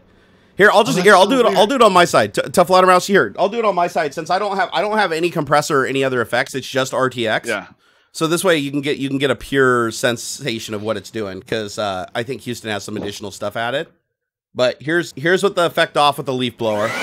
So now you can hear what it sounds like with the leaf blower on. And don't ask me why I have a leaf blower in my room. I'm just weird like that. But now when I enable the effect here, give it just a second. And this is what it sounds like with the effect enabled with the leaf blower going. So I think this is a better demo than the garage door. But that's a noise canceling mic that you have. It's directional and it's noise canceling. And you have a compressor and a limiter and all that stuff. So it's kind of defeating the purpose a little bit. So, but yeah, it's pretty damn remarkable how well this thing works. Hey, what's up, eKiwi? How's it going, buddy? Sir, if you wouldn't mind taking the reins of the show, I gotta run downstairs and use the tinkle pot here really quick. Sure. And I'll be back here in just a few minutes. So please entertain the troops. And all right, let me see here. You got this. I'll be right back. All right. Using the RTX output device. Yeah, that's what I was thinking. Is like maybe it might be. I mean, I have echo cancellation on in Discord. I have quite a bit of software stuff in between. Because I'm in the garage and whatnot. So, but it is an incredible piece of technology. This RTX Voice thing, it is outstanding. I highly recommend y'all give it a shot. It is freaking cool, really cool. All right, what do we got here? Love the epic beard. Oh, thank you, Gold Tiger. Let's see here. How are you doing? I'm doing pretty good. You store food in your beard like granola bars? No, I'm constantly brushing it and getting stuff out of it. I don't. Usually it's crumbly stuff like granola bars. Actually, not too bad. It depends on what it is. Rice, mustard and stuff from sandwiches, often, especially in my mustache. Yes, I still work for Pizza. Let's see. Yeah, so I got a response from a senior partner a couple days ago. He said, "Can we work on the product before we work on the name?" That's funny. Do you decide on a day you will shave? Yeah, the day that I get $10,000 directly donated to me. Doesn't the beard annoy you? No, actually, I'm not really conscious of it most of the time. Yeah. What are you doing in the garage? I tell Barnacules to say hi. So my lease, where I used to stream from, was my office. Right, my lease is up soon, and so I'm moved in with my lady while we wait for our house to be built. I have to battle with my mustache. Yeah, that's probably the worst. That's the most annoying, and it's like a 3 on the annoying scale. It's really not that bad. I'm constantly kind of pulling it off to the side. Thankfully, I don't eat my mustache as much as I used to, but I do still get like sauce and stuff in it. It's a flavor saver. Like I can't eat s'mores anymore. Like I hands down will not eat a s'more because the marshmallow, the melty mallow, gets all up in my mustache and then dries up, and it's like rock solid. I have to go if I eat a s'more, I gotta go wash my whole face. I gotta wash my face, and so. Dude, do you want me to 3D print like a special tunnel that you can like put in your mouth and it has like a little s'more tunnel that you can like. It's like a dental dam. Yeah, like you put it in like a snorkel and you bite down on it or whatever, and then it just has like a little funnel that comes out and like a little ramrod that you can just stuff the stuff past your beard. Great. Dude, that'd be a viral video if we did that. That'd be awesome. Be like get all your foods that you can't eat with a beard and just do a video. It's like 3D printing solves beard eating complex. I think it would be a genius video, dude. If you're ever game, I'll literally draw something up in Fusion 360, or I'll just go. You know what I'll do is I'll just go download like a funnel off Thingiverse, and then I'll just lop it off to make it a little bit bigger hole. Wide ended. Yeah, and then just print like a cylinder that you can use as like a ramrod. So you like put the s'more in there, you lean back, and you just mash at it to get it back in your mouth. Maybe even do it like a grid. Like put a little grid, you know, like French fry cutters. Put like a little French fry cutter grid, so when you're forcing it through, it's breaking it up, so you don't have to chew as much. Dude, I think we can solve the world's problems one 3D print at a time. Dude, we could sell that shit on Etsy. Oh man, yeah, that would be great. Hey, dude, honestly, if we made a video on that, we printed out like 20 of them and signed them and just put them on my merch store on Shop. People would buy them. People would buy them just as purely a gag. Oh, for sure. So we just got to come up with like a clever name for it, like beard blocker. Yeah, beard blocker. Have you ever wanted to eat a s'more with a giant beard? You actually look like Dr. Robotnik there for a second. It's kind of weird, the foods that I have to be conscious of. Man, I mean, you literally have to suffer for your vanity, dude. You have to suffer. It's not so you bad. You do. Like me, not so much. Me the most salsa, chips and salsa. Like every third chip, I end up getting some salsa in the beer. There's like nothing. It like drips and then bloop, as I'm like going to eat the chip. Dude, I feel like these are problems we could easily solve. Like, not even just with 3D print. Like, what if you just took like, you know, that silicone oil that you use for like lubricating things? You just spray your beard before you eat chips and salsa, and like or like some aquaphobic like shit sprayed on there, so the food just like drips and just comes. Yeah, Rain X that some bitch. It's just like you're eating food and it's just like fly like you're eating pudding and it's just globbing, but instead it just goes like this and just slides off. Dude, that would be hilarious. I think we're onto something. The beard bib. I love it. Oh, dude, the beard bib. What if we did that? What if we just 3D printed, like we scanned your face, because like I could 3D scan it using the, and then print out a thing that's perfect in your mouth here that covers your beard and put a strap on it. So you put a strap around your head and it perfectly outlines your beard and it curves in just a little bit to your mouth and it just is like, but it looks like your beard. And then we can even paint it. We can spray paint it to make it look like your beard and you can wear that shit at restaurants. Oh, that'd be great. Dude, every one of these is a viral video, man. I just got to get you over here and we got to do it, man. Yeah. It'd be easy to do. We could use, what's that 1, 2, 3D catch on the cell phone where you basically, I just have you hold still and like just go around your head and I can actually create a 3D model and then we could just take the beard from the 3D model, right? And then just make a plane and 3D print the plane and you would actually have a shell that would fit perfectly around and over your beard. Dude, it would be hilarious, man. It's great. It's great. And you keep your beard about the same size, right? So... Yeah, I keep it trimmed this long. Dude, I guarantee you that like trim this, it'd be my belly button. Dude, dude, that would be cool though. You got to do that when you're like 60 though. When you're straight up like old crotchety like prospector, like when you're 60 years old, you need to grow that shit like down to your balls, man. Oh man. Like just don't get them tangled together because that's a weird hospital visit. Oh, that'd be great. You walk in there, you're like, oh shit, ow, my neck, ow. Caught up in my oh man. Oh my god. ZZ Top? Yeah, damn straight. He's already pushing ZZ Top, and he's just a youngster. Wait, you'd have to do a tech talk together in the nerd cave? Well, no, we plan to. The plan is once all this shit blows over, I want to get old Beardosaurus Rex over here in the cave. Because I need to help Jerry clean out all of his junk. Yeah, you do. Yeah, you do. I'll do all the tech reviews he never wanted to. See, that's all I got to do is just give you all the shit that I never got around to and just let you do it.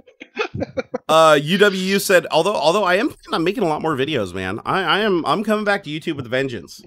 And I learned my lesson. My lesson is fuck production value, fuck everything, just focus on content. Because nobody cares about your 8 hours of editing to do like a 3-second effect. Nobody cares. I really think you've done so well at like staying consistent with Twitch. I think if you apply that same kind of mentality to YouTube and just kind of, like you were saying, kind of remove some of that like perfection process and just, I'm going to put out a video once a week, regardless. Doesn't matter. and just stick to that. I think you're onto something. Yeah, I don't even. Oh, good. My video is picking up. Nice. I don't even know where the perfectionist shit came from, to be honest, because I'd never done that for my whole like 11 years on YouTube. There was never any perfectionism. It was just pick up a camera like this. Like this was what I used to shoot videos, and like for audio, I might put on a lav mic or something like that when I'm getting really fancy. But for some reason, there was something that changed, and I haven't really figured out what it is yet. Something changed. I don't know if it was a confidence in myself or something like that, or just depression and shit like that. But I started getting to the point where it's like, no matter what I made a lot of videos that nobody ever saw. There's a lot of like rough cut edits of videos that people never saw, because I just looked at it and I was like, you know what? I'm not proud of this. And man, I used to post anything, man. Some of my most famous videos are shit that I literally just, I'm mad about something. I just turn on my camera. I'm like, all right, Microsoft, time to take you to task for some bullshit. And that video gets like 1 million views. And I'm like, but then I do the video where it's like, I go out and produce it. And you know, like the drone videos, I love doing the drone videos, but every time we go out there and we overproduce it, we learned really fast that they don't get as many views. Right. If we just go out there and we just have fun, it works great. But if we go out there with a whole production crew and everything, it flops on its face. Yeah, man. I think I would look at the success of your in the raw videos, right? Like how many people not to like, you don't have to give out a number or anything, but just internally, like think of how many people are throwing down to see those. Like, you know, that's true. There is an audience there for that kind of more rough, like the raw rough content. Yeah. And a lot of people don't know my Patreon. I have 260 videos that none of you have seen unless you're my patron. 260. It's a lot. It reflects a bit more of your personality too. It does. Like it does. Like you're not. There's a weird disconnect there with like. I feel like people don't expect a high production value from you. And so when you do produce that kind of content, it shocks them. It's like, whoa, this is weird. Like I watched Jerry's Twitch stream, and like, yeah, you got a pretty high level of production value there with the streams and the funny voice changes and stuff like that. But like, if that could be translated to the YouTube, I think, you know, it's more of who you really are. And it's easier. It's easier because it comes from the heart. You don't have to think so much about it. Like, that's why I love live content, is because I can just go. Yeah, there's no take after take. When you record that camera, it's like even the last video I uploaded, I spent way too much time on that video. I could have banged out that video in like 20 minutes in editing, and it would have been just as good. Man. You were going at like 3 a.m. Yeah, it would have been just as good, but instead I like even that last little bit. If you guys know what I'm talking about, the RTX video that I posted yesterday, that last little bit at the end where I'm like, this is my last clip that I'm putting into the project. I basically just do a record straight to camera. I did that 4 times. 4 times before I got something that I was like, okay, that's something that I'm happy with. And I'm like, that's what I like about live streams. Is it's like you just do it and it's done, and your brain can't go, oh, I want to retake on that. But when you're recording by yourself in a room with a camera, nothing's good enough. And you're always like, oh, I can do that better. I can do that better. But the truth is, every time you do it, it's not better. It gets worse and worse and worse. It's like, just do it. Just do it the straight one and done. One and done. And that's what I used to do. And I don't do that anymore. And I gotta figure that shit out. I gotta get back there. So, but therapy's been helpful. Therapy's been helpful a lot.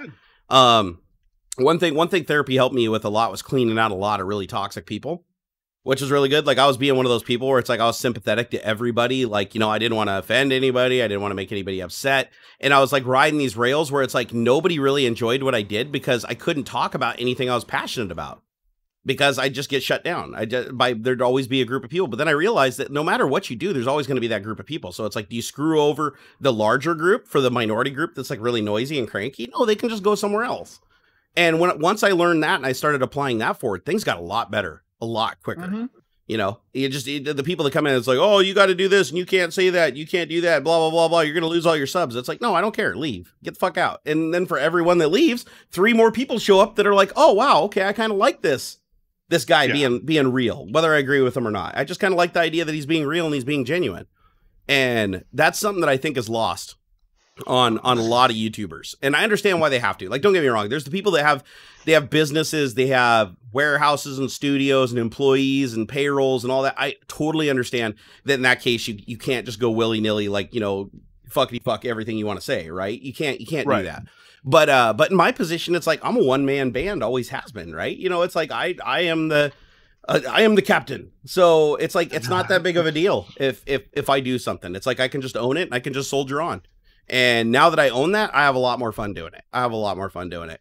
Hey, Baylet Brand, thank you for the $2 super chat. We appreciate that. Love your content and live streams. Well, thank you so much for the support. We appreciate that. Houston and I split the super chats from this show, so we do appreciate you guys showing some support.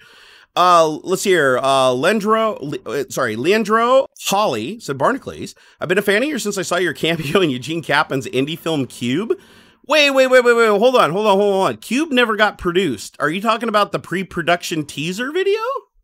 Where I pretend to open a door? I don't think that video ever got produced, did it? If Cube got produced and Eugene didn't tell me about it, I'm gonna go kick him in the balls. Because I don't think that ever got finished. It was an indie project that he was working on, and we were actually shooting rotoscoping footage like in a hookah lounge in Seattle. It was crazy, man. It was a crazy experience. I really enjoyed it. But it never got finished. The Cube, I actually printed him one though. He has a 3D printed cube, like one of the props for the movie if he ever does again. He actually has the only 3D printed cube from his movie. Hey, William Gingrich, thank you for the $2 super chat. He said, bring back the modded Minecraft. Oh my God, dude. Okay, so you're obviously 700 years old like me. Years and years ago, I used to do modded Minecraft videos with an extension called TechTalk mod. That lets you do like really complicated things. And I used to play with my neighbor and a bunch of friends. And I'll be honest, the reason I got away from Minecraft is because it just became this huge toxic thing for like grown men to play Minecraft online. And that's one of those things that I pandered to. Like, oh, dude, like everybody that played Minecraft was instantly labeled a pedo and attacked. Like everybody, it was this whole cultural shift where it's like, they found like one or two Minecrafters that, you know, it turned out to be pedos or something. And then all of a sudden, everybody that played Minecraft, if you were over 18, was a pedo. And I even got attacked for it, just playing Tekkit with my friends and live streaming it. Like, I was like, what the fuck? So I ended up just pandering and stopped playing it altogether. And I'm sad because I loved Minecraft. I quite loved Minecraft. I'd like to go back to it. Minecraft RTX, bro. Yeah, but I learned my lesson back then. That was back when I was trying to pander to the masses, and I was always trying to do the right thing and not offend anybody. And now I'm just like, fuck it, send it. Like now when drama channels and shit try to call me out on stuff, I'm just like, fuck you guys. Like I'll do what I want over here. You do what you want. And you enjoy growing your empire. I'm not going to comment. I'm just going to sit over here and do my thing. And it's been really successful. I've really enjoyed doing it. Yeah, but those modded Minecraft videos, I think they're still up. I don't think I ever took them down. Let me see. I'm curious. I want to see if any of my old TechTalk mod. Let's see here. Barnacules Minecraft. Can you guys hear me when I type in? Because this is a really loud keyboard. Nope. That's crazy, dude. I fucking love this thing. This is the best thing Nvidia ever did. You know what? I'm going to go on record and say that I actually find this more useful than actual real-time ray tracing. Like, I would buy an RTX card for this fucking beta software that improves my live stream over anything RTX has done. Anything. Let's see here. Okay, so Barnacules, Minecraft. Yeah. See if any of these old videos are up. Now it's your turn. Now it's your turn to entertain the troops. All right, dude. Go drop trow, and I will see you in a couple minutes. Wow, man, these are old. These videos are 7 years old. Okay, so my first time playing Minecraft, tour of my epic Minecraft man cave in the sky, 40-minute raw, sexy, random TechTalk Minecraft shenanigans, and Earth 5 with commentary. My first time ever playing Minecraft Hunger Games was Spurkowski. My God, I did quite a few Minecraft videos. I 3D printed some Minecraft stuff. Oh, wow. Well, so if you guys do a search for Barnacules, and some of these got a lot of views. One of them got 247,000 views 7 years ago. Holy shit. So, but yeah, I never took down any of the videos. I just stopped doing it. Josh Black, although I did see the new mod that came out for RTX, like the RTX Minecraft, and that's the first ray tracing experience I've seen that actually looks like it's worth trying. Josh Black, thank you for that $5 super chat, man. That's damn nice. You said update on the electrical box power thing you installed. And also Windows 10 still sucks. Yes or no? Love your videos. Be yourself. Windows 10 doesn't suck. I want to be clear on that. Windows 10 doesn't suck because I run it and I will continue to run it. It has its problems. It's a little special. So as far as the telemetry stuff, it has improved. Like Microsoft is being a little bit more transparent with their telemetry stuff. They've added a lot more configurability to disable it. However, I'll still stand by the best way to block telemetry is to do it at your router level, which I still need to do a video on. As far as the Sense, I haven't done an updated video on it yet, but it's finally finished its machine learning pass to identify the devices in my house. And I'm going to be honest, it hasn't done that great of a job. Would I recommend Sense for actually identifying all the devices in your house and like telling you how much power they're using? No, honestly, most devices nowadays have variable power consumption. And so sometimes they'll consume 100 watts, sometimes they'll consume 500 watts. When you have a device like that, it confuses sense and it thinks it's like 80 different devices. So for that, I'm not really interested in it, but it is actually pretty good at certain things. Like it knows my furnace and how much power it's using. It knows my TV and how much power it's using. It knows my microwave and how much power it's using. It knows my dryer. Anything that's a constant power load, like my coffee pot. And they are doing updates to it that are making it better at identifying things. So it has identified a couple of devices that are variable power draw. So I know they're at least doing something in that space. But it's nice. It tells you when things are kicking on and when things are kicking off. And it's fairly accurate for once you filter out all the garbage that it just adds, which takes time. And it takes like a month to train. It actually does give you some pretty good data. And you actually get some cool trending data too. So you can actually like see on there, it'll tell me like what my average power usage is, what my cost is going to be on my electrical bill for said power. I can create goals so it'll alert me when I'm like near those goals. Right now it says in my house, things that are always on are consuming 733 watts. Other devices are consuming up to 2,700. My furnace just kicked on.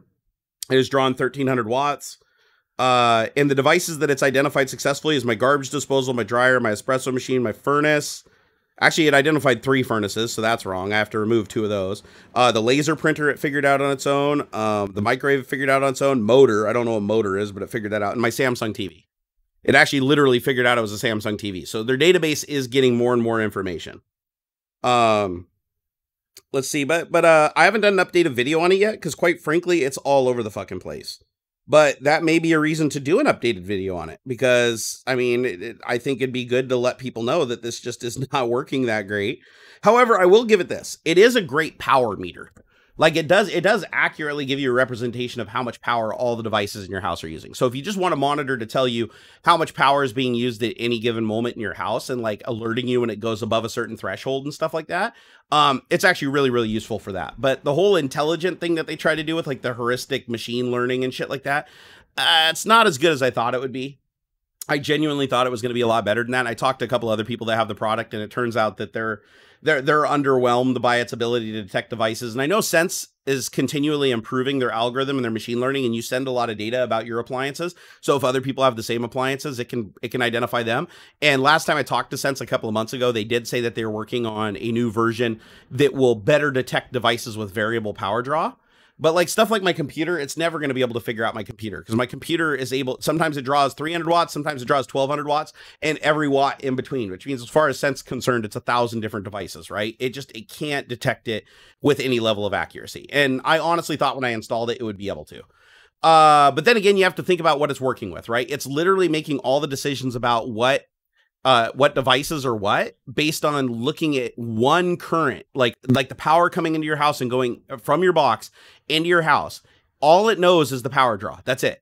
It doesn't have any other information from that. And it's able, from watching that power draw and watching those little spikes and the sine waves and stuff like that when shit kicks on and startup loads and stuff. That's all the data it has to make its decisions. So if you base it on that, it actually does a remarkable job. But most customers aren't going to look at it and be like, oh, this is a huge technical feat understanding how it works. They're going to look at it and be like, this doesn't work very good, just period. And unfortunately, I think that's what the conclusion most people are going to come to. I don't know what other solutions are out there.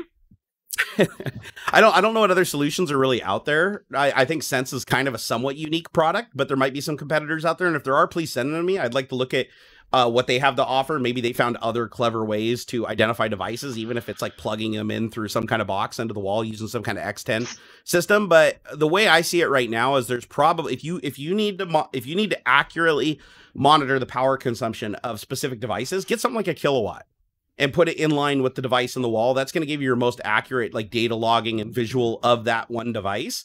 But Sense, if you just want to see what your whole house is using at any given time, you want to see when your peak power is versus your power during the day, or what your power draw is when you turn on each component and how far it kicks up the power consumption. And just keep an eye on just like, you know, being aware of how much power and going around your house and finding vampire devices and unplugging them, see how much money that saves you. Sense is great for that. Like Sense does a good job of that, but it just, the heuristic identification of devices in your house, it just isn't there. And they've been around for about 3 years. So I would have expected them by now to have that shit like perfected down to like the 1% failure rate. And it's not, it's closer to like 90%. Hey, Lord Vader, thank you for that $10 super chat. He said, thank you, Barnacules, for great content. Well, thank you so much for appreciating what I do.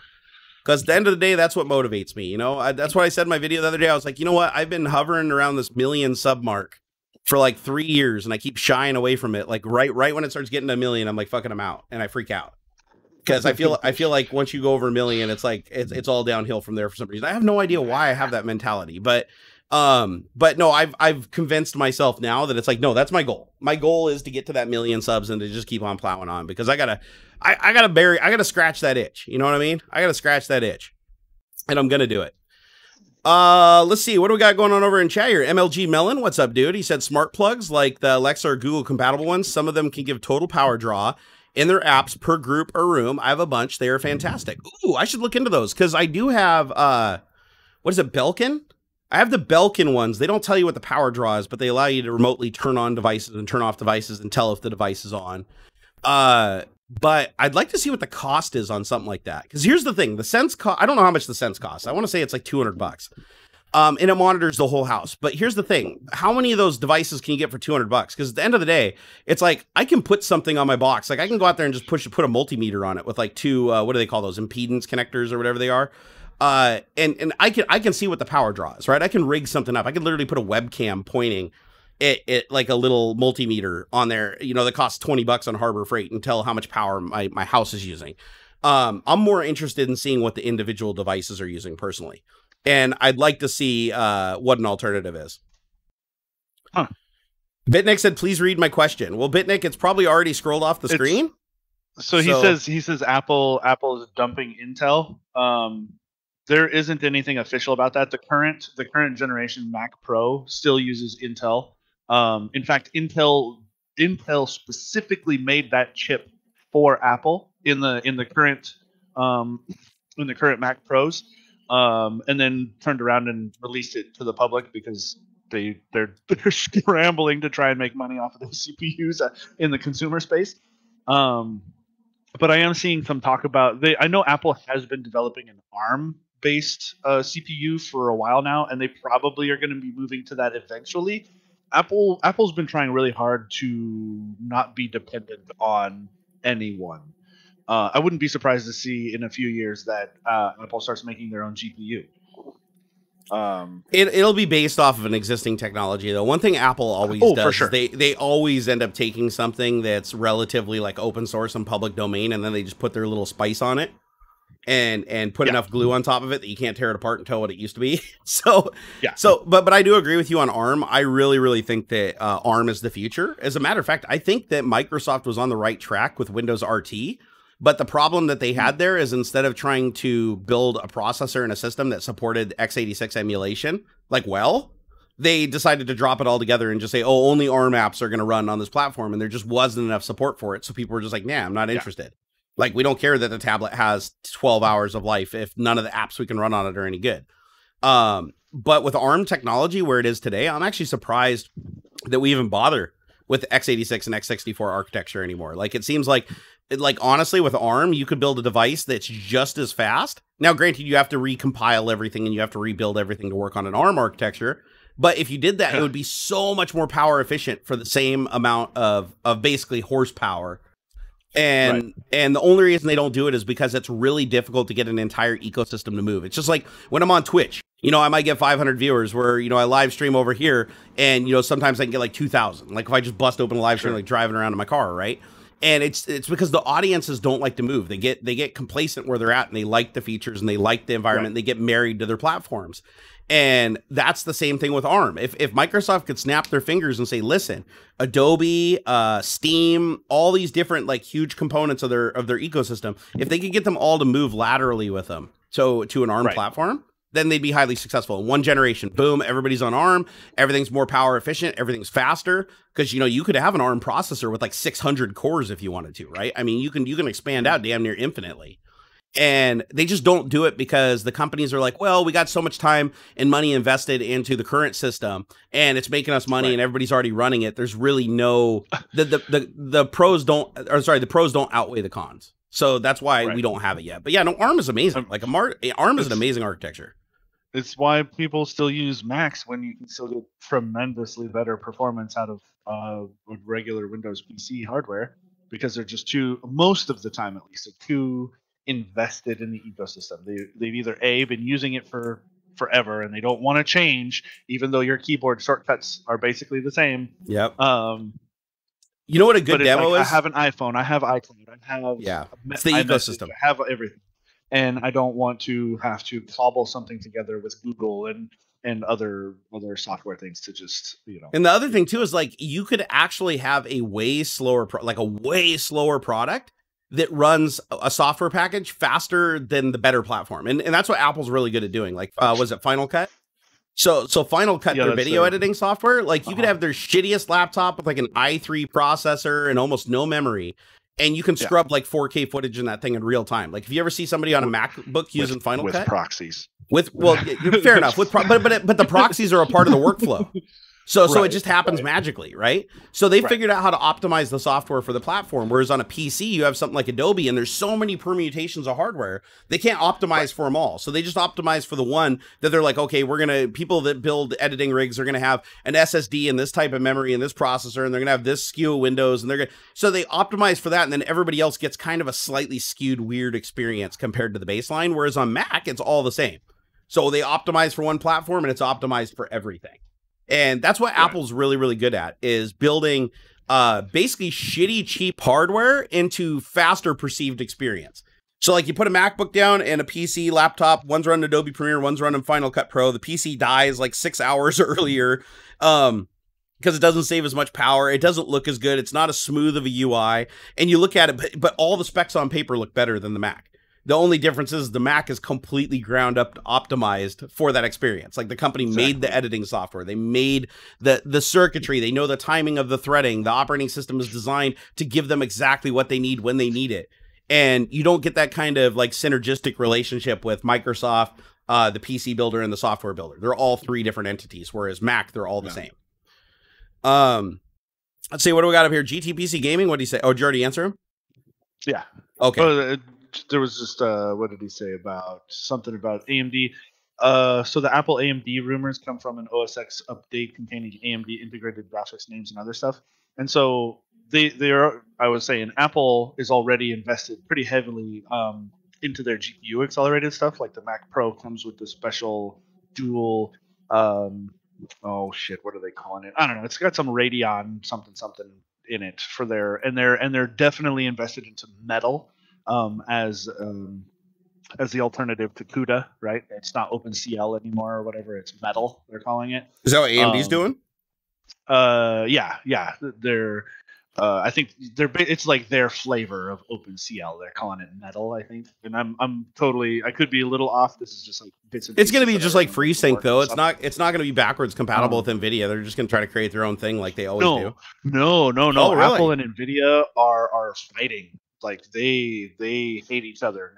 Like Apple and Nvidia are like angry people. Like you can't. That's why since it's been two OS X updates now.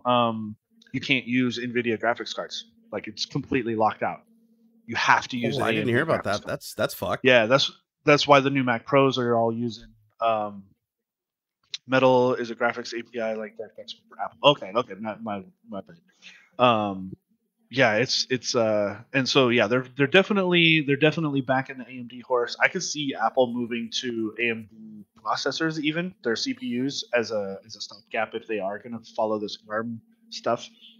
Because dude, this latest generation of AMD CPUs has been incredible. It completely just destroys the Intel processor that they have in the Pro right now. It's insane. You can get a 3950, 3960X, and it will crush that high-end Intel CPU.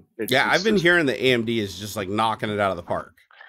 Yeah, their graphics cards still kind of suck, but what I don't understand. CPUs, so here's what I don't understand is why is it AMD? And I'm guessing it's got to be price or something like that. But every fucking console uses AMD graphics. Everyone, the Wii, the Wii U, Xbox 360, Xbox One, Xbox Series X coming out, PlayStation 4, PlayStation 5. It's all fucking AMD. All of it's AMD graphics. Yeah, I don't know where they must have just glabbed onto that early on. It's like it was way back in the day. It was all AMD graphics, and then like how is AMD not the leader? Just doesn't want to do it. It must be. It's got to be something like maybe Nvidia's being too greedy or something like that. But I've never understood that.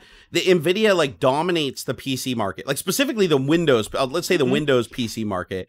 They completely dominate that market, but AMD dominates literally everything else. And Windows 10 is designed with the same kernel as their mobile platforms and their gaming platforms, their console platforms. Right. So it would make sense that if they're designing the Xboxes with AMD chipsets, that most of the developers that are building the games for the consoles are probably going to work better with AMD technology on the Windows platform. But why is that not the case? For some reason, Nvidia still fucking dominates, and I don't get it. It doesn't, like, as a software developer to me, it would make sense that if everybody's developing for consoles that have AMD technology, that even if they were doing it through DirectX, like DirectX 12 and everything on the console, that they would still favor that technology and optimize for that technology on PC too. It seems weird that they do the opposite. For PC, they go with Nvidia. So only thing I can think of is Nvidia is just so much better on a Windows PC than anything AMD has, that they just got a foothold, or at least a temporary foothold. We all know that can fall apart in like 2 seconds. So. Yeah. Yeah. It's got to be price though. It has to be price because, or it could be power too, because I know Nvidia stuff isn't very power efficient. Like even with cryptocurrency mining, I've noticed AMD has always kind of been the superior product for power consumption versus mining. It really must be like a licensing thing. Some people are saying PS3 was Nvidia, the Switch is Nvidia, but yeah, everything else. Wait, the Switch is Nvidia? Apparently, yeah. Oh shit, I didn't know that. Okay, if that's the case, that completely breaks my argument. Let's see here. Switch graphics chipset. Yeah, Nintendo's new Switch revision may feature a Tegra X1 T214. That was back in 2019. Wait, the Tegra, though, is a CPU, not a GPU, if I remember properly. Dude, I'd laugh so hard if it's an AMD GPU and it's an NVIDIA CPU. I would laugh so hard. Let's see. No, it says it's basically a Shield Android TV. Oh, got it. Okay. Actually, it's powered by a 256-core GM20B Maxwell GPU. Look at that bitch. That is a first generation. There you go. That's a first generation Shield that hasn't been turned on in like 3 years, dude. I need to plug this shit in and charge it. Intel lost its crown a long time ago. I wouldn't say that necessarily. They've been slowly picked at over the last, like, I would say 5 years. Less than that. Don't underestimate brand loyalty. The original when Ryzen first was announced, what was that, 4 years ago now? 5 years ago? It's been a while, hasn't it? It's been a day. That was the beginning. They didn't, so the first gen Ryzens weren't there. The second gen Ryzens were a little closer. This generation, only just recently, since November of last year, AMD is now at the top of the heap when it comes to CPUs. I feel like Intel just got too big. They were the top of the heap for so long. There's so many weird things. Their marketing is all out of whack. They're super out of touch with the consumer market. They're hanging on. They're hanging on with their heavy metal stuff, their enterprise, stuff. Their consumer market is, it's just crazy. They don't advertise at all, though. Weird. You ever notice that? Like Nvidia and AMD. Is that what it is? It's just that they're the only two. Ferrari doesn't advertise either. I mean, kind of. Well, I suppose. Yeah, you don't see like Ferrari commercials like come down and buy your Enzo. It's like you get picked by Ferrari to buy their car. The people. And it's just still can't beat Intel on gaming. I would disagree. I would super disagree. I would look at this current generation. The third gen Ryzen stuff is it's cheaper and at least equal performance. And a lot of gaming is going to rely more on your GPU anyway. Yeah, and that's where Nvidia dominates. Dude, you can be sitting on a 4790K with a 1080 Ti and be rocking some shit. Well, the way I see it is I literally sell a t-shirt that says AMD's for poor people, and I'll even tell you right now that everything I've seen shows that AMD just fucking mops the floor with Intel. Like, just decimates. There's no competition right there. Like, Intel has to they have to spin a new generation because you cannot compete with 7 nanometer. You can't. Like, Intel does not have 7 nanometer. AMD does. That means they're going to be more power. If they're going to be more thermally efficient, they're going to be faster. and they're cheaper. That's the thing I didn't get is I thought AMD going to 7 nanometer would make them have to bring their prices up to like Intel level, but no, they're still the cheaper option, like by a bit. So my next system will definitely be an AMD box unless Intel somehow pulls a rabbit out of their hat, which I'm not sure that they were prepared for AMD to like come out with what they did. They really weren't. And even still, it's like, oh, I lost my thought. Never mind. Yeah, happens. Disappeared. PCIe 4.0. Only AMD for right now. The Intel doesn't plan to support PCIe 4.0 until the end of this year, at best. That's a big deal. Considering the fucking supply chain problems that Intel's been, and I'm sure it applies to everybody, really, but like the problems that Intel's been having just supporting the CPUs that they already have announced, like, and part of it I'm sure is the coronavirus, but like, it's also that they announce things that they don't actually make, that they don't actually produce, that they aren't actually shipping, and then they're like, oh, hold on for 30 days, 60 days, 90 days while we try and ramp up production. And that's just what I mean when I say they're out of touch. Intel is just like flapping their wings all over the place, and it's just fucking crazy. Yeah, they became complacent. They just became complacent. Companies do it all the time, though. Microsoft with Windows Mobile. Remember the Windows Mobile phone that was like largely unchanged for like 5 years, and then the iPhone comes out and it just looks like pure unicorn magic compared to it. Yeah. They could have been innovating all those years. They just didn't because they didn't have any competition. Intel felt like they didn't really have any competition. They're like, oh, AMD, they're this tiny little like shitlog of a company. We have way more money, way more market share. We control the enterprise and all this. And then AMD is like, hold my beer. You know, and really gave him a thrashing, and they weren't expecting that at all. Hey, Darka, thank you for your 10 pounds, sir. He said, I bought an AMD gaming PC, and it was a piece of crap, kept on switching off, and the company I bought it from didn't want to know. Well, that's a shitty company. And when did you, what generation AMD? I'm curious. Well, I'm guessing it was a piece of crap because it was switching off, but I'm curious. That's not that did you AMD's buy fault. It from iBuyPower? Did you buy it from CyberPower? Did you buy it from Main Gear? Did you buy it from the cheapest denominator? Did you go to Walmart? I'm sorry.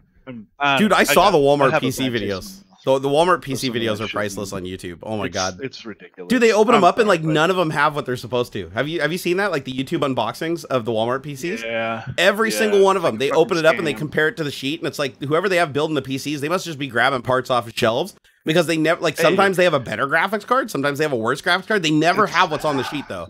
It's a crapshoot. And so, like, hold on. Some people are buying pre-build is just garbage. I would highly disagree. It really, really depends on who you're buying from. And like, I'm a bit biased because I work for a boutique PC manufacturing company here in Washington, so I am a little bit biased. But there are companies out there who do the right thing, who know what they're doing.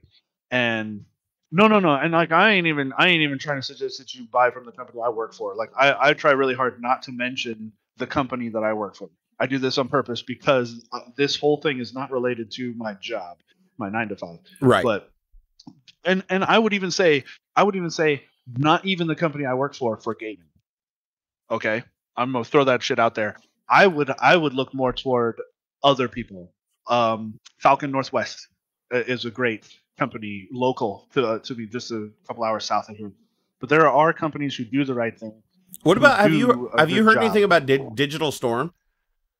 I've heard of them. Apparently they're a pretty decent liquid cooling building. Like I think they're more of a liquid cooling gaming machine builder. Yeah, their prices are pretty high too, though. I mean, it's like you get what you pay for, right? In a big way, actually. Yeah. Put it this way: if you were getting something super cheap, that means that whoever's building it isn't getting paid very much. That means whatever components are going into it were bought at a discount, probably because they were widely available. There's a lot of factors that go into it. I'm not saying that you can't get a good deal, but just realize that, like, if you're like, oh man, this computer specs are amazing for this price, yeah, crack it open when you get it in the box, and trust me, you're probably not going to think too much of it. And yeah, I don't know. It's just there are companies who do a good job. There are companies who will. Miss Liz said she bought from Dell. Dell, if you just want just an out of the box mass produced PC, why not? So, but yeah. You won't be upgrading it much, though. definitely do your research. And if it's just gaming, like you could probably pick anybody, throw a dart at a wall. Oh, and I have a anybody's Dell gonna sitting get right you a here. gaming PC. There's a Dell Um, for you. Look at that son bitch. But I'm just saying, like pre-built is still a decent way to go. I don't know. It always comes back around to the argument of time. It's always time, right? You know what else you can do? That's what you're spending more for. I have another suggestion too, and this is one of the things that even though I know you don't like to talk about your business, I can because I'm a customer. Sure. They one thing I like about Puget Systems that I don't see from really any of the other builders, and correct me if there's another builder that does this, but they publish all their research and all their information publicly for everybody, and they encourage people to build their own shit.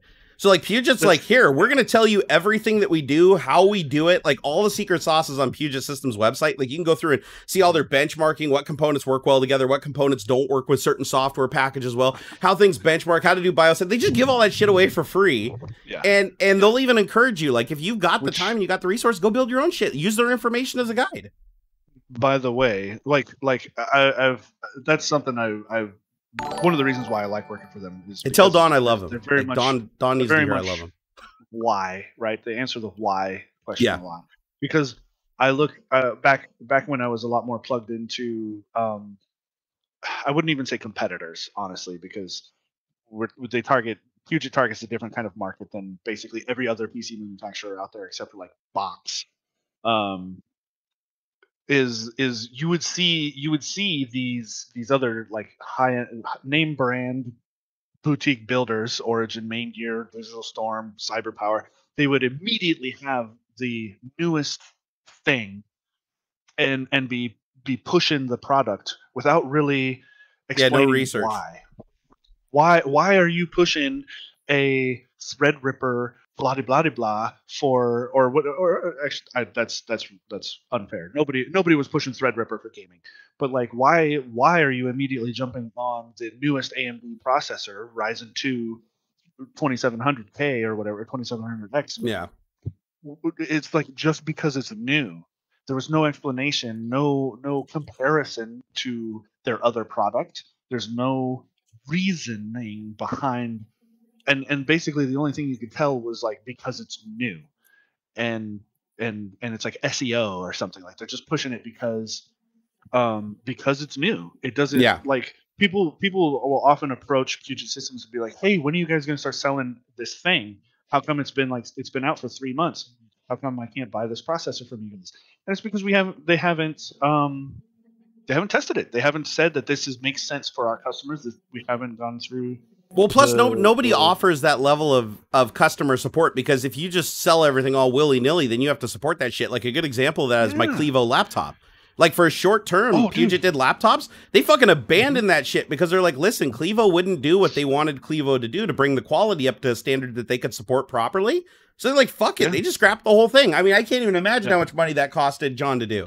But he was like, fuck it. It ain't good enough for us because we need to be able to support everything that we sell. And for like life. Like we have to actually stand behind the shit for life. I love the idea that that Puget Systems has a very limited part selection for a reason. We want to I should be using different pronouns here. They want to provide a certain level of support, a certain experience to a customer, and they can't do that if they just sell everything that they can that is available. Right. And that's why you can't buy an i3 processor from Puget Systems. That's why you can barely ever buy an i5 processor from Puget Systems. It's because it doesn't provide the work experience that their customers demand, and B, it just is more product to have to purchase, support, keep on hand, and everything else. From top to bottom, a slimmer, more narrowly focused product line provides a better experience overall. Well, plus you guys actually just have the testing data. That's the biggest thing, right? It's like everything that you guys put into a computer, you know exactly how it's going to act, how it's going to react, and with all the software suites that people are interested in a professional space. I mean, like you said, I mean, they're not a gaming PC builder. Can they build a gaming PC? Hell yeah, they can. I game on this shit all the time. But their focus is building super stable and quiet and 24/7 rock solid platforms for getting work done. And science. That's a huge part of it too. Future Systems will get a lot of crap for like, hey, how come you're not using 4,000 megahertz RAM on the AMD processors? You're totally hobbling them. And well, for one, AMD does not recommend that. Okay, their official like support doesn't say to do that. Yes, you can run it, but that's not the right thing to do. And like it's unstable. Like, okay, it only crashes 3% of the time. Well, 3% for somebody like Pixar is thousands and thousands of dollars.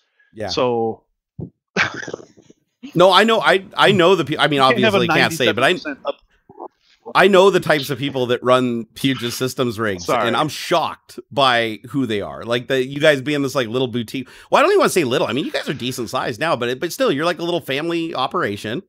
And I've always loved that. But the fact that some of the customers that you guys have, like in just the computing space, like the raw scientific computing space, is like fucking mind blowing. Like the people that just happen to like find them by reputation. And so they have a good reputation, but at the same time, I've always respected them because they give you the knowledge to build the stuff yourself if you want to. And their job is to like what they want. When I talked to John, it was all about selling a computer to somebody who doesn't want to build it themselves, wants something that's rock stable, 24/7. It's going to handle their workload the best it possibly can, and they're going to have the support that they need if anything goes wrong for like the life of the system and upgrades and everything. That's the person that they're selling to. They're not trying to sell to the person that can build their own stuff. If somebody can just build their own stuff, they're going to just do it cheaper and build their own stuff. But I've always thought that it's cool that they just put the information out there because I don't see any other builders doing that. And I always thought that was interesting. I was like, you literally have these people on staff that are like PhDs and what is Don again? What's his designation? Theoretical chemistry. I was going to say his PhD is in theoretical chemistry. If I recall correctly, I might be a little wrong in that. But he's our in-house scientist. He specializes in machine learning and high performance computing. Dude, I sat in on a meeting with him long time ago. I don't remember if you were in that meeting or not. I don't know if you were back then, but I sat in a meeting and Dawn was in there and they were talking about a problem with Intel's architecture. I think it was with Haswell E or something like that. Haswell or Haswell E. There was some weird fundamental problem that they had to fix with CPU microcode. And I remember Dawn coming in there and just like going like buck wild, like on all the details of like how all the testing that he did over weeks to like find out like exactly what the CPU was doing and how it trips up.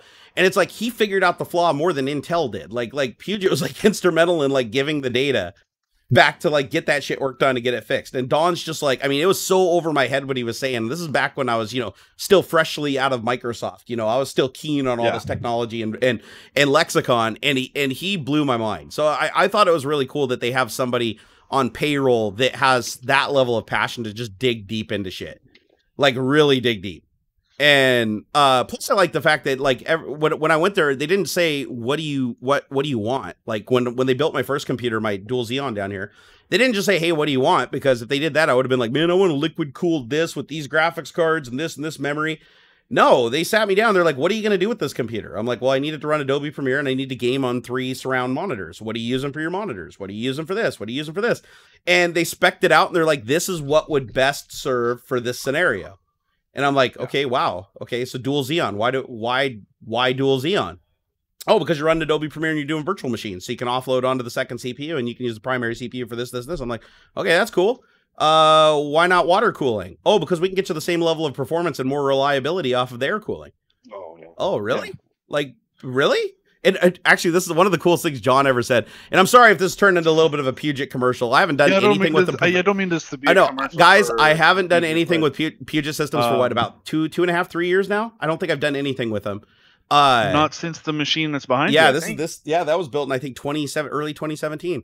But I still stay in touch with John, and the coolest thing that really got me when I first saw him, I was actually introduced to him by Fractal Josh. If you guys didn't know about that, went over there. Is John said, "Listen, he's like, let me build you a computer my way," and he said, if it's not everything you need, I will build you a water cooled system. But let me prove to you that an air cooled system can be just as good, if not better.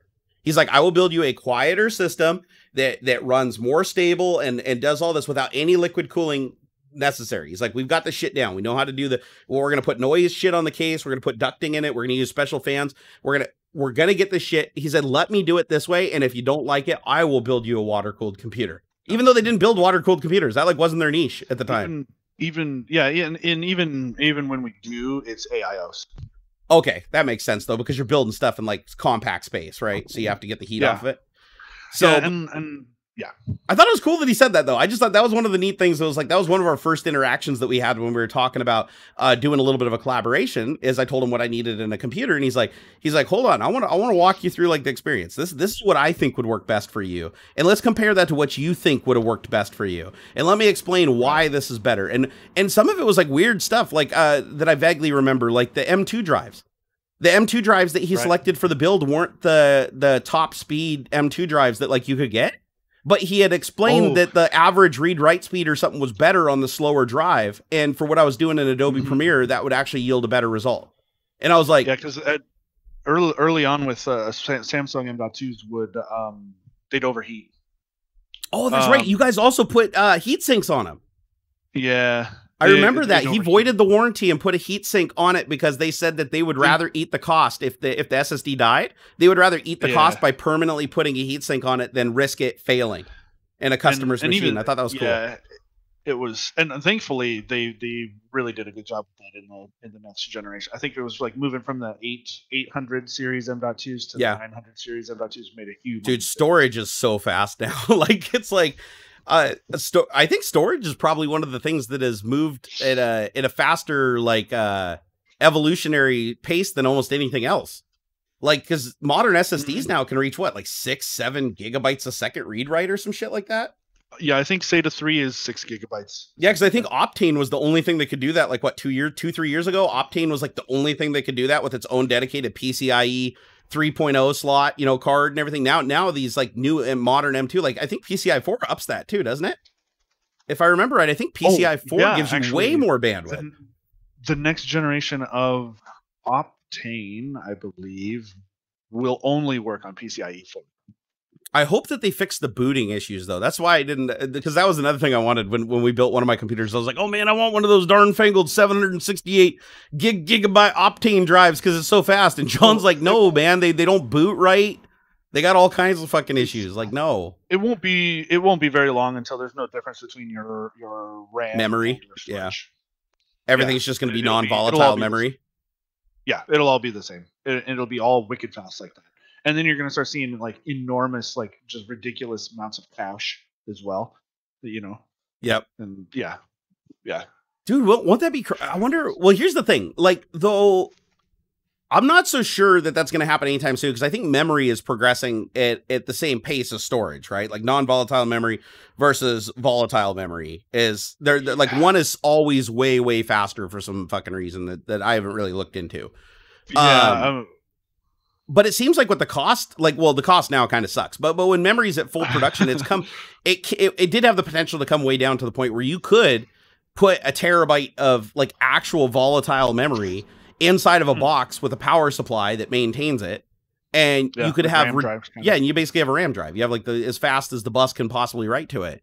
And I mean, that's probably not realistic with today's prices, but I always thought that was kind of cool because back in the server days, man, that was a big deal. Like I remember we had at Microsoft in the big machine lab, we had a 8U Intel Bear system is what they called them, the Intel Bear. And it had cards in it, PCI cards in it that just had banks of memory. So it's like sitting at an angle and there'd be like 4 cards in there and they'd be completely full of DIMMs. Of memory DIMMs. Wow. And it was to give it like 128 gigs of volatile storage, and then each card had a battery on it. Not like a button cell, but like a proper like lithium ion battery that would charge off of the bus and maintain the memory when the system was shut down. So basically you used it as a hard drive. It was like this weird rated hard drive setup, and I remember that just that storage, like for 128 gigabytes of volatile memory back then, I want to say it was $100,000+ for it. And it's like today, what does it cost you to do like 128 under $1,000 Oh, easily. I would say $400 maybe. Yeah, it's crazy how much cheaper RAM's getting. So if it keeps going on that scale, they'll eventually hit a point where they're just like, oh, fuck it, let's just put a RAM drive in your computer. Let's just boot your computer off volatile memory and just maintain it with. I mean, it doesn't need a lot of electricity. I mean, you could maintain that for potentially years with a battery, right? So no, I was super wrong. What? 2666. I'm just seeing $1,500. Oh, that's for one stick. Oh, one stick of 128. Yeah, it's gonna go up exponentially. $1,000 maybe, depends who you get it to. Let's see how much is let me see, 32 GB DDR. What is it? DDR 32 gigs. 4 SODIMMs. Yeah, 4 32 gig SODIMMs for 150 bucks. So yeah, RAM. I mean, memory's cheap, and it's as I understand it, it's expensive. It's more expensive now than it was. Was it last year or something? Wasn't there like a big fire or something that took out like a memory plant, set them back a lot? Yeah. Have they recovered from that? I'm sure. Yeah, I'm looking at memory, dude. It's like a rough. 64 gig stick of G-Skill's Trident Royal Series memory, still like $300. So 2 of those, so $600, and you got insanely fast DDR 2666 that they claim can overclock. Like, I don't know, what are they saying right here? PC 421-300, whatever the hell that means. Yeah. This is like the fancy stuff that they're putting like gold and they literally put diamonds on it. Like, the fuck is with RAM and trying to make it look all dolled up? Weird. I don't know, man. I'll never understand this. Like I can't handle it. It's so weird. I personally don't like I like looking at it, right? It's like, well, yeah, it's pretty to look at. I'll give you that. It's like the hot rod thing. I don't want to do that to my car. I'm not going to pay somebody to do that to my car. But it's super cool to look at it. I want a car that still looks good. Don't get me wrong. Yeah. But it's like the sleeper style. You know what I mean? Well, bro, I drive a Subaru STI, so I'm all about that car that looks like a pig but goes like stink. You know, it's like I'd rather have performance over looks. Like, yeah, you can go drive around in a Pontiac Fiero with like a Lamborghini body kit on it and, you know, go 0 to 60 in 13 seconds. But I'd rather just drive the Fiero with like drop a Buick V8 in it or something like that and just go like a stabbed rat. Hey, Darka, thank you for the 20 pounds, man. We sure do appreciate that. Neota03, thank you for the $10 super chat. He said, I have a Behringer QX 1202 mixer. He said, I use a 48 volt condenser mic. And I get a hiss with line-in USB. Any recommendations to reduce the hiss when doing live streams or vid recording without Nvidia card? Actually, yeah. If you have, so there's 2 ways that you can connect an audio device over USB, and one of them is an analog connection. There's a way for it to establish an analog connection over the USB. And the mixer boards generally do this instead of creating a digital connection. It does some weird analog thing, and sometimes you get a buzz in there. All you need to do is get a ferrite core or get a cable with a ferrite core on it, and it usually takes that hiss right out of it. And also make sure that you have a solid ground. So if you're plugging in your mixer and it doesn't have a third prong going into the outlet for a ground, see if there's a screw on the back of it. They usually do that has a little ground. It looks like a little antenna, and you can wrap a piece of wire around that and run it to ground yourself. And just ground it off to something. You can even ground it off to the 3rd pin on your electrical system in your house. I don't think that's really a recommended way to do it. Talk to an electrician, but ground it and it'll get rid of the buzz. But I found I had the same problem with my Yamaha, and all I did was put a ferrite core on the USB. So the USB cable, I just got one of those ferrite cores that you clip together, and I just stuck it right around the cable, and the little bit of buzz went away. So that's what I would try first before you go try to like ground the thing. Eric Lacosta, thank you for the $5 Canadian. He said the chiplet approach can give more yield than the monolithic die approach. And I think that's why AMD has an edge right now. Is that, wait, the chiplet approach? Is that like the 7 nanometer? Like doing stacked stuff, or?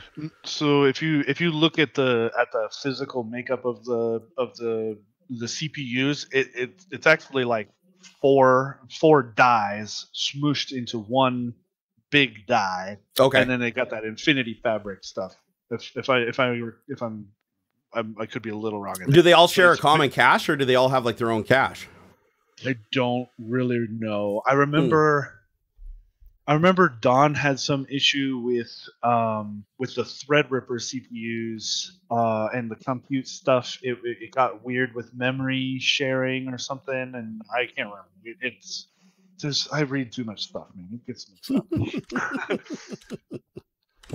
Oh, and Mike B, thank you for that $5 super chat earlier. I'm sorry that one slipped by me, bud. Oh, we really do appreciate it, guys. Well, if you got any questions, by all means, ask. I guess we could talk. Oh, the stimulus. Yeah. Did you get your stimulus check yet? I did. See, yeah. I still haven't gotten mine, so I don't know what's going on. They must think that I make too much money or something doing this YouTube Millions or something. But last year, my taxes reported that I made next to nothing, and the year before that, I also operated at a loss. So I don't know how I wouldn't be eligible for this. So we have to go through that stupid website thing and set up direct deposit stuff and see if it all works. Yeah. But hopefully, most of you guys got your stimulus checks, because I know that that's been a really big deal for a lot of people struggling right now because of the whole human malware situation. It really sucks, man. This whole thing's been really unfortunate, but I think we've handled it well. I think everybody has actually handled this way better than I thought. When this all first started and everybody was being locked away in their little houses and the governors are oh, we got to stop doing this, and all the confusing signaling sent from the government, I was oh God, this is going to end badly. And truth be told, the vast majority of people have been handling this really well, even with the increased stress. It seems like we're doing a pretty good job. And actually, I'm going to go ahead and credit the internet for a lot of that. I think could you imagine something like this happening where all we had was television? We didn't have any way to talk to people other than calling them on the phone and stuff. Yeah, dude. I don't think that in the 80s, I think everybody would have just laughed and just walked out on the street and just been screw you. Nobody would have got the news. 3 weeks later, people would still be stumbling around and be what are you talking about? What is this? The internet really has allowed information to travel at such a fast rate and connect people through video games, connect people through video chat, connect people through VR, connect people through so many different means that I think that it's allowed us to weather something like this way better than if we didn't have the internet. So for once, I'm actually going to give the internet a big thumbs up. Now there's the bad side too, but we won't talk about that. But I'm going to give the internet a big thumbs up today for actually being useful for once instead of just pure cancer. And good job, internet. Yeah, good job, internet. I can even vouch for that too, that it's actually been a very therapeutic thing for me. And I hope it has been for a lot of you guys too. Hey, Jonathan Ritter, thank you the $5 tip. He said, wife asked what I was watching. My response was Nerdgasm Barnacules Barnagasm. That's cool. I don't know. Just tell her you're watching a fat, sweaty man on the internet. And see what kind of look you get. See if you get the raised eyebrows. See if you get the rock brow where it's oh my gosh. Oh, and the last thing, 5G isn't evil, dude. Can we get a hell yeah for 5G isn't evil? Come on. So I talked to Graham. Who's spreading that bullshit? Graham works for T-Mobile. He does. Graham works for T-Mobile, and I talked to him the other day. I'm sure we can say that. No, he's public with it. So I talked to him the other day, and he said that there have actually been multiple cases of cell towers getting burned down. There are literally people going. I thought it was a joke at first, but no, apparently it's not. This has been happening in the UK too, so it's not just dumb Americans this time. There's dumb UK people too. But people are running around and burning towers down and sabotaging towers and cutting the cables and vandalizing this stuff because some rumor started somewhere, who even knows, that 5G causes the human malware virus. It does not. The 5G transmissions are absolutely benign and harmless. The power levels that they operate on are super, super low. It's gotten to the point now where there's so many stupid people taking this seriously that it's still trending. And I'm like, okay. This is a joke, guys. You know, it's like just like you're not going to go give yourself a bleach enema because somebody said disinfectants will kill the virus. You're not going to go burn down 5G towers because you think it's going to give you a virus. It's not how biology works. Okay, so please tell if you have any conspiracy theorists in your family that even entertain the notion that 5G is causing problems, please shut that shit down right away and tell them to fucking go find some other conspiracy that's less damaging, like Flat Earth. Like Flat Earth, that's a healthy one. Go after that one because nobody believes you anyways. Nobody's going to burn their Earth down because it's flat. But when you make people believe that these towers that are in their neighborhood are like giving them diseases and stuff like that, then yeah, they are going to get scared and start destroying shit. So, and then I would like to also remind you guys that a lot of these 5G towers are also broadcasting on the other spectrums, which means when you burn them down, you're actually taking out your own cell service. Do you really want to disconnect yourself from the world right now? Like, the internet is the one thing we kind of depend on right now to keep us all interconnected. And if you're going to run around and go all Rambo on the infrastructure, you're going to end up hurting yourself in the process. So please, for the love of everything that's holy to you or not holy to you, stop feeding into this conspiracy bullshit, okay? for the love of all that is good and delicious in this world. Seriously. I'm so tired between film your hospital, between burning down cell towers, flat earth. These things keep popping up all over the place. And I'm like, oh God. Unfortunately, the internet doing a good thing also means that it's doing bad things, which are or the scams that are going on right now with the stimulus check thing. Like people, people are getting scam calls and getting scammed out of their stimulus. And then you got these mega church pastors that are like, oh, do this, donate your stimulus to our church challenge. Like, oh man, the world we live in. So just realize that just because you're not stupid enough to fall for it because you're an intelligent person doesn't mean that there aren't people related to you or in your circle that are stupid enough to fall for it. So please protect them. Extend your intelligence around them. Use it as a shield. And let's try to we're not going to stop it, but let's try to slow this shit down because it's getting insane. Hey, Lael. What's up, Lael? He said, you see where certain D-Livs channels are getting X-tagged, and unless people have X-tag in their options, cut on the channel is not findable by random people, so shadow banning. Did you understand any of that? No. You see where certain D-Live channels... Okay, Lael, you need to, try that again. Oh, hold on. Okay, D-Live. Okay. That sounds familiar. Yeah. Okay, try to get D-Live is a streaming platform. Okay, so let's try and translate this. Okay, so D-Live is a live streaming platform. I think it's based on blockchain or something. Okay, so certain D-Live channels. Let's work through this. What is it now? What is it? Certain D-Live channels. Here, let me try to read it again. Okay, hold on. I'm gonna do this. Okay, ready? He said, "You see where certain D-Live channels are getting X-tagged, and unless people have X-tag in their options cut on, the channel is not findable by random people. So shadow banning." Oh, okay. So I mean, what'd you get from that? I think I understand. I think so. There's some thing. Oh, I see it. Okay, so go to dlive.tv. And then click the little triple dot hamburger in the upper right. I don't even know what this is. Like what is this? Is a live streaming platform. Oh, okay. Okay, so there's people here. I've never heard of this. Okay, so we know what D-Live is now. Click the little hamburger. Okay, the three dots in the upper right. There's a toggle there that says show X tagged content. Okay, so X-tagged content. Okay. It says here, all political news and NSFW content that contains extreme statements or profanity, which is a reasonable viewer may not want to be seen accessing in a public or formal setting such as a workplace, should be tagged as X. So, basically, they're not showing this X-tagged content unless you have the switch turned on. Well, I don't see a problem with that. Like, why would anybody have a problem with that? I don't know. Like, they're literally giving you the option. Yeah, they're literally giving you the option to say, I want to see cancer, show me cancer. And you have that option. So, are you saying that that's shadow banning because you have to go turn on that option? Because I would argue that that's the platform actually giving you a lot more latitude than most platforms would give you by actually having it be an optional thing rather than just banning it outright. That'd be my opinion on it. Like, I honestly, I didn't even know this D-Live thing existed, though. So, wait, I checked the box. So, does this mean now I can type in, boobies, and I'll see booby streams? I don't think it seems to be more, well, that's a little awkward. Related to, what? I typed in boobies, and the first streamer that came up, she's not streaming right now, but okay, I can't say this. Hold on here. Okay, there's some interesting streamers on this platform. Okay, all right. What if I type in vag? We'll see what we get. I'm not seeing a lot of bad stuff, honestly. Like, I was expecting that when I flipped that flag that I was going to see, just the craziest crap. And yeah.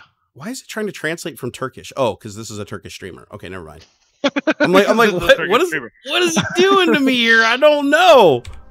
Yeah. What do you mean? Oh, wait, I gotta close this. I'm all broadcasting this random guy on D-Live. Well, I didn't even know D-Live existed, so I'm gonna check this out because this looks like a new avenue and rat hole that I want to go down. Interesting.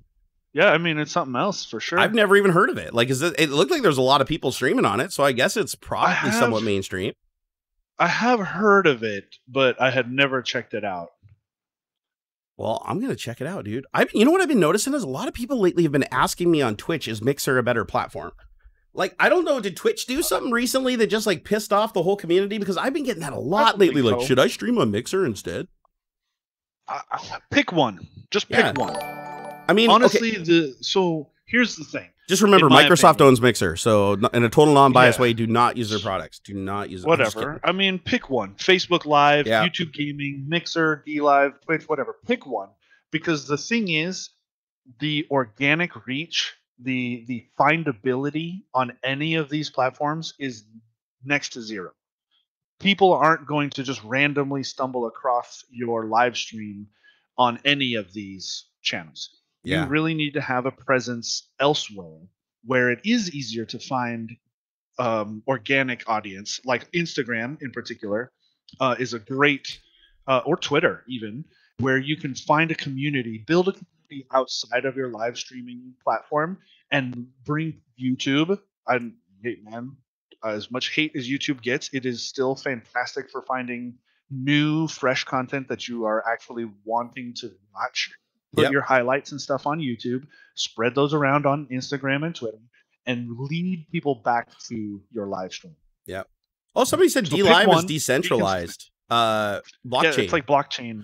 Blockchain. Okay. So basically, so that means that if you're streaming on that platform, really, there's nothing they can do to police it beyond just the index of finding the things in the first place. It's kind of like library, LBRY. Have you guys seen that? It's like decentralized YouTube. All my videos get uploaded. When I upload to YouTube, they automatically get uploaded there also. But it's basically like decentralized YouTube. But just keep in mind that like on decentralized platforms like that, you can only watch the videos if the blockchain is being shared by enough people and there's more supply than there is demand. Otherwise, the whole shit falls apart. So just I wouldn't rely on a blockchain-based technology for something like live streaming, honestly. Not to say it isn't cool. Hey, Naota, thank you for the $10. You said, how would you ground a mixer if there's no grounding screw or the power supply is an external brick with 2 prongs? Ooh, that's a good question. Well, technically, here's the thing. Try a ferrite core first on the USB because you may not have to ground it. You may not have to ground it at all. And to be honest, if you're going through USB to your computer, it should be grounding through the USB plane, at least to some extent. It depends on the circuitry that's in the mixer board. But as far as like grounding it, I don't really know. I mean, I'm sure there's a way you could probably open it up and you could do some kind of ground, but I don't really know. Let's see here. C. Mopar said, I've just randomly stumbled across like 95% of the streamers I watch. Oh, so you just wander around and just click on stuff. I mean, honestly, that's how I find most of my YouTubers I follow. I'm curious to know like what your process was. Was it He's just like from booby browse? enter, click. Was it a Google search? Was it off? Like I'm curious to know how is Twitch offering them as suggestions? I know they've been trying really hard to be better about offering like related content, or like they'll show you like, oh, people who watch this person also watch these people. Mostly raids. See, that's a good way to. I need to be better about that myself. Spreading the love like that. I love raiding people. It actually is my feel good moment of the day when I can just take a huge gob of viewers and just drop them on somebody. I love it. I love it. You're the best. I mean, like it makes my nerd giny tingle. The last time you raided me, when I finally did end, there was still like 60 people, which was really cool. And no, I love that. When I raid, but here's the problem with raiding. I'm going to tell you, and this is a scary problem that everybody needs to be aware of. Sometimes you'll raid somebody who's better than you are, and then your audience stays with them and never comes back. Oh no! But it's an occupational hazard. We just have to accept it. Yeah. No, I always laugh because like Warwitch, whenever I raid Warwitch, I'll like go over there with the raid. Like I'll raid and I'll go over there and then I'll find like 20 people that are watching his stream that normally watch mine. Mm-hmm. But when he's streaming, it's like they make the executive decision that he's the better streamer. And I'm going to be honest, he is actually. But I mean, I'd shut my stream down and watch him if I could. Most days, he's actually one of the biggest inspirations for me starting to live stream. Do you have an intruder in your house? No, I thought I heard my dog barking. Oh, your pity? Yeah. Dude, do you want to show your pity off on stream? I want to see your pity. Hang on, yeah, I'll be right back. Go get her. Go get her. He has the most adorable little pit bull. Oh my gosh. Just adorable. People shouldn't be afraid of pit bulls, by the way. It's how they're raised. Every dog is only going to be as good as it's raised. Like, don't... when I grew up around pit bulls, and they're the most misunderstood animal, like, in the animal kingdom. And you know exactly what I'm talking about if you've ever owned a pit bull. They're freaking just some of the most awesome freaking dogs ever when you raise them from a pup.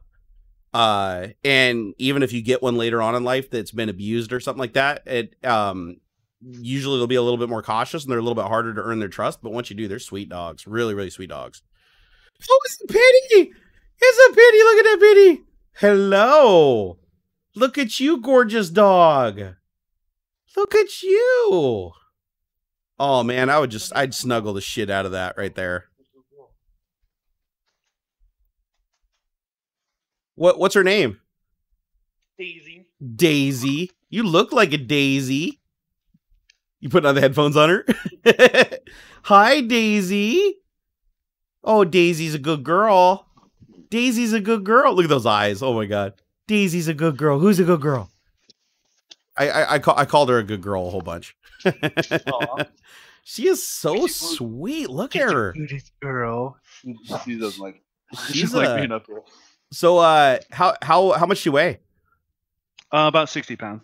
Okay, for a female, that's a decent sized pitty. Yeah, she's pretty big. Yeah, because I was gonna say 40, 50 pounds. I know the males get a lot bigger. Come here, look up. Look, hi Daisy. Hi Daisy. Oh, sweet girl. I'm not supposed to be up here. She's like, I'm in trouble. I'm in trouble. I know. Look at that face. Look at that face. You can tell that's the oh shit. I've chewed up something face. All right. All right. Okay, we can go back. All right. She's like, I'm being punished. I'm being punished. Why? Oh, I love pit bulls. They are sweet dogs. It's unfortunate that, you know, they've been demonized to the point where it's like people are just instantly afraid of them when they see them. A lot of people are. And it's totally not earned. Like the whole lockjaw thing's total bullshit, urban legend. There's so many urban legends around pit bulls. And then like people, but they're fighting dogs and people fight them. It's like, dude, you can fight any dogs. You could literally fight chihuahuas and shit and they'd kill each other. Like, yeah, man. It's how you raise the animal. Look up the statistics on dog bite reports. Yeah. And see who's in the top 5 of dog bites. Yeah. And you know what'll surprise you? It's the smaller dogs. The smaller dogs bite way more than the bigger dogs because they have basically the chihuahuas. Like, oh my god, my was it my grandma? I think it was my great grandma had this little fucking teacup poodle that was like this big. It like fit in her purse. Like she had a little purse that she carried around with her that was a dog purse. And this little fucking thing, you'd get close to it and go, and it'd be like shaking and like foaming at the mouth and shit. And it's like 800 years old. And when I was a kid, I was scared to death of this little fucking thing because she'd like take it out and set it down to like go use the bathroom and it'd just start barking and running after me. And I was scared shitless of this thing because it literally just started nipping at you and biting your fingers and shit and drawing blood. I was like, my God, Cujo. But then she'd be like, oh, you little princess, such a pretty dog, such a pretty dog. And she'd be like all nice. Then I get closer. She hated everybody, especially men. Yeah. Just because she raised that dog that way. That dog wouldn't have been that way if I raised it. Hey, Linus, 4 paws. Thank you for the $2 super chat. We appreciate that. Hey, Krillin, since smaller dogs are assholes, I prefer bigger dogs because they're so sweet. Actually, I've had small dogs almost all my life, and they have all been really sweet and well-tempered dogs. It just depends on how you raise them, right? Well, somebody's getting banned.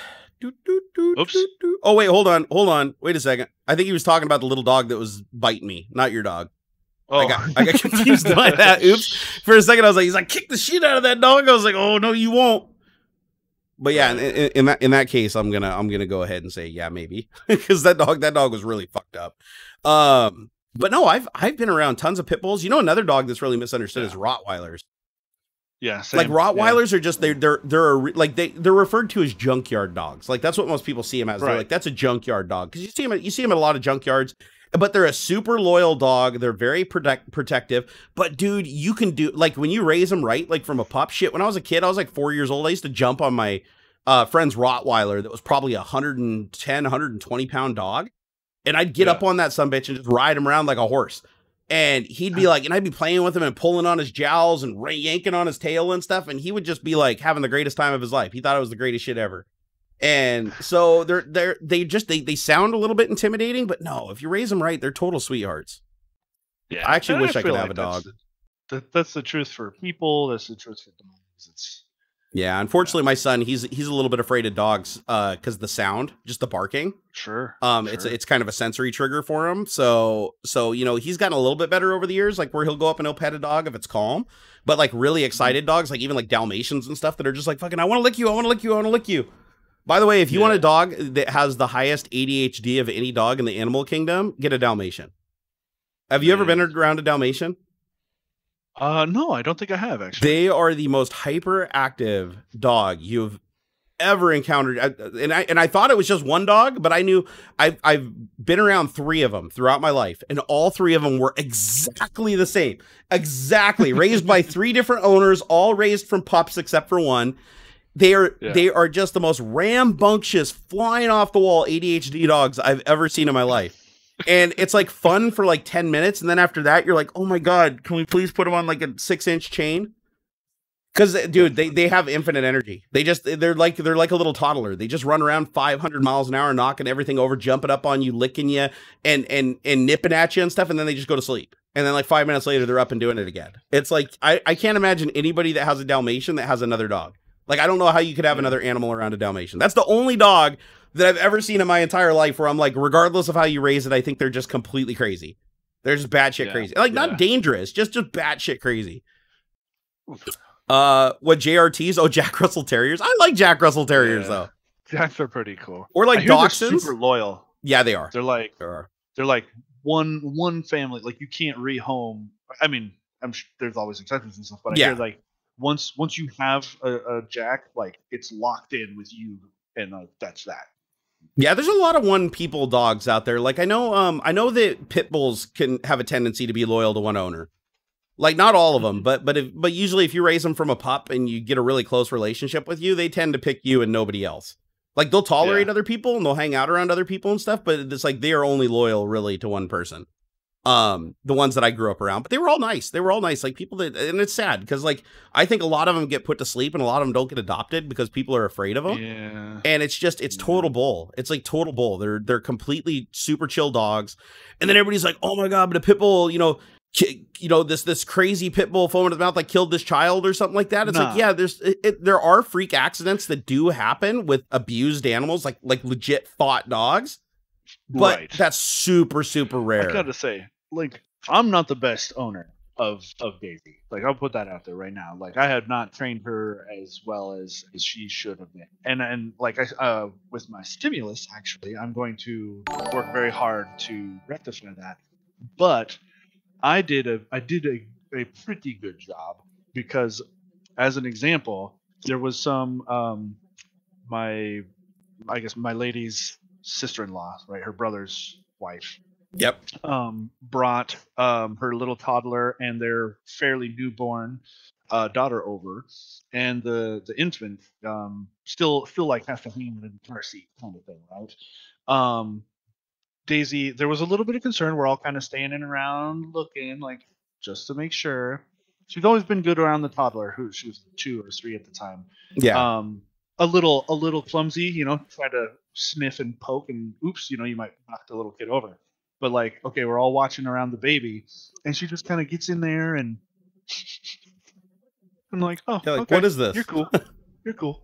And then that was that. And it's like, and ever since then, she's been super cool around those little girls as they've come over and grown up and stuff. They're like, oh, yep, okay, I remember you.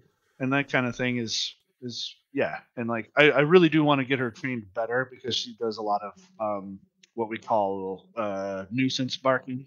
Like if somebody knocks at the door, she freaks the fuck out. Yeah. Somebody's riding a bicycle. And that's pretty common. That's just, I mean, she's just being protective of her territory. But there's a time and a place. Yeah, no. You definitely, it's something you have to train out. It's not so much like I feel like I wouldn't want her to completely stop, like not do it ever at all. What I want is her to stop when I tell her to stop. Yeah. Like it's okay to bark when somebody knocks on the door. It's not okay to keep doing it, and I need you to stop when I tell you it's okay. Like I know this person, because like, maybe somebody does try to like break in.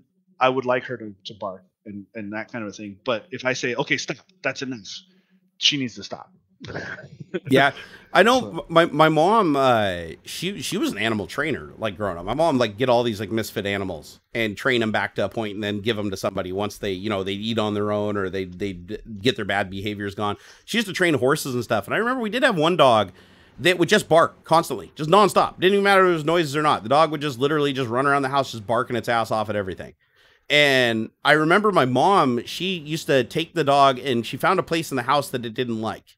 Like, I think it was next to the furnace in the back room because the furnace made a weird noise and the dog didn't like it. So what my mom did is every time the dog barked, she'd go over, she'd pick up the dog, she'd take it out there and she'd sit it down next to that furnace because then the dog would be focused on the sound coming from the furnace instead of barking. It was like misdirecting the dog. The dog was like, oh shit, now I got to worry about this thing making a noise. And that noise source can be anything. It can be a whistle. It can be a clicker. It can be all kinds of things. But I'll tell you what, it didn't take my mom a week of just picking up that dog every time it started barking like crazy and just taking it back there and just she'd sit there next to it so it wouldn't run off. And she'd just sit there next to it with the furnace and it would focus on the furnace and it wouldn't bark. And we did that for like a week and the dog just like stopped barking after that, like altogether. Like it was like, it was weird. My mom used to have like weird methods for like training animals, but that seemed to be one that worked pretty good. Yeah. So maybe if she's barking at stuff like random noises and stuff, just find a place in the house. It doesn't even have to be like a disturbing place. It just, she has to know that if she barks, that's where she goes. Like if she barks, that's the place where, and she can't go anywhere else. It's like timeout for a kid, basically. And she'll start associating barking with her not having her freedom. She has to stay in that corner when she barks, and she'll remember, she'll connect it. I've actually been doing that when it comes to the vacuum. And like, I'll have her sit in one place by the sliding door, and she'll sit there. But I kind of have to watch her because she'll move. She wants to go get it, but she'll sit there and like, you know, okay, wait. And even when the thing comes real close to her, like so I don't know exactly what is the trigger there. Does she have that look in her eyes though, like she's just shaking, she wants to bite the shit out of that thing? No, not really. It's more just like boredom. Like she's just, I don't know. I can't really tell. It's just weird.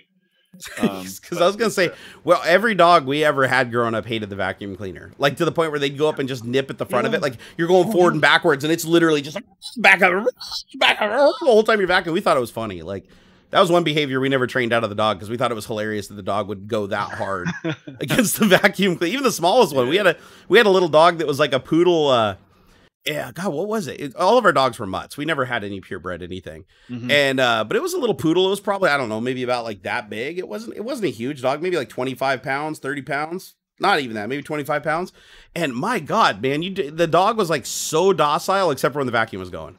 When the vacuum was going, total Cujo, like foaming at the mouth, barking, eyeballs, like the whites of the eyeballs showing. I mean, that dog wanted to kill that vacuum cleaner. And it was one of those really old Kirby vacuums, like hand-me-down Kirby vacuums, like big metal, scary, loud, crazy. Like the dog couldn't hurt it, obviously.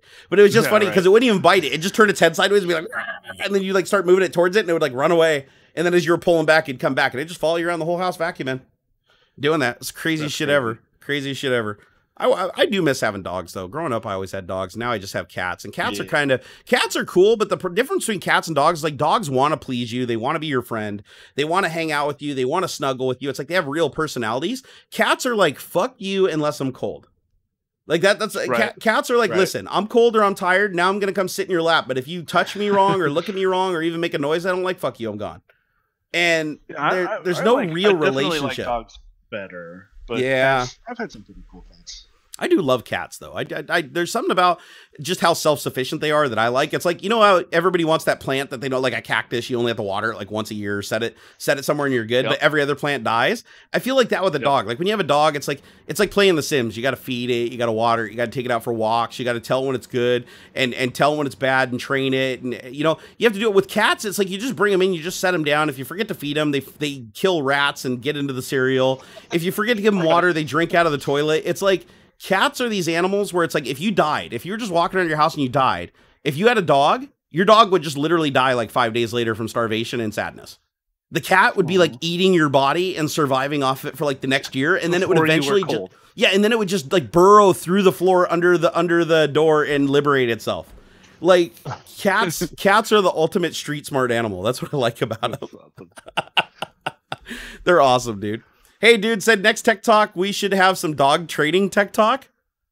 Ooh, what that'd be well, fun. no, and the thing is, there's good and bad training stuff. Like, I don't believe in the whole like shock collars and shit like that. Yeah. Like, I hate it when people use stuff like that. I understand why sometimes it has to be deployed, but I did have one that vibrated, and it was very, very successful. It would like I could beep, I would beep, and then there was like I could crank up and it wasn't a shock. Like I put it on myself first. It wasn't a shock. It was a vibration. yeah, and those are perfectly very, humane.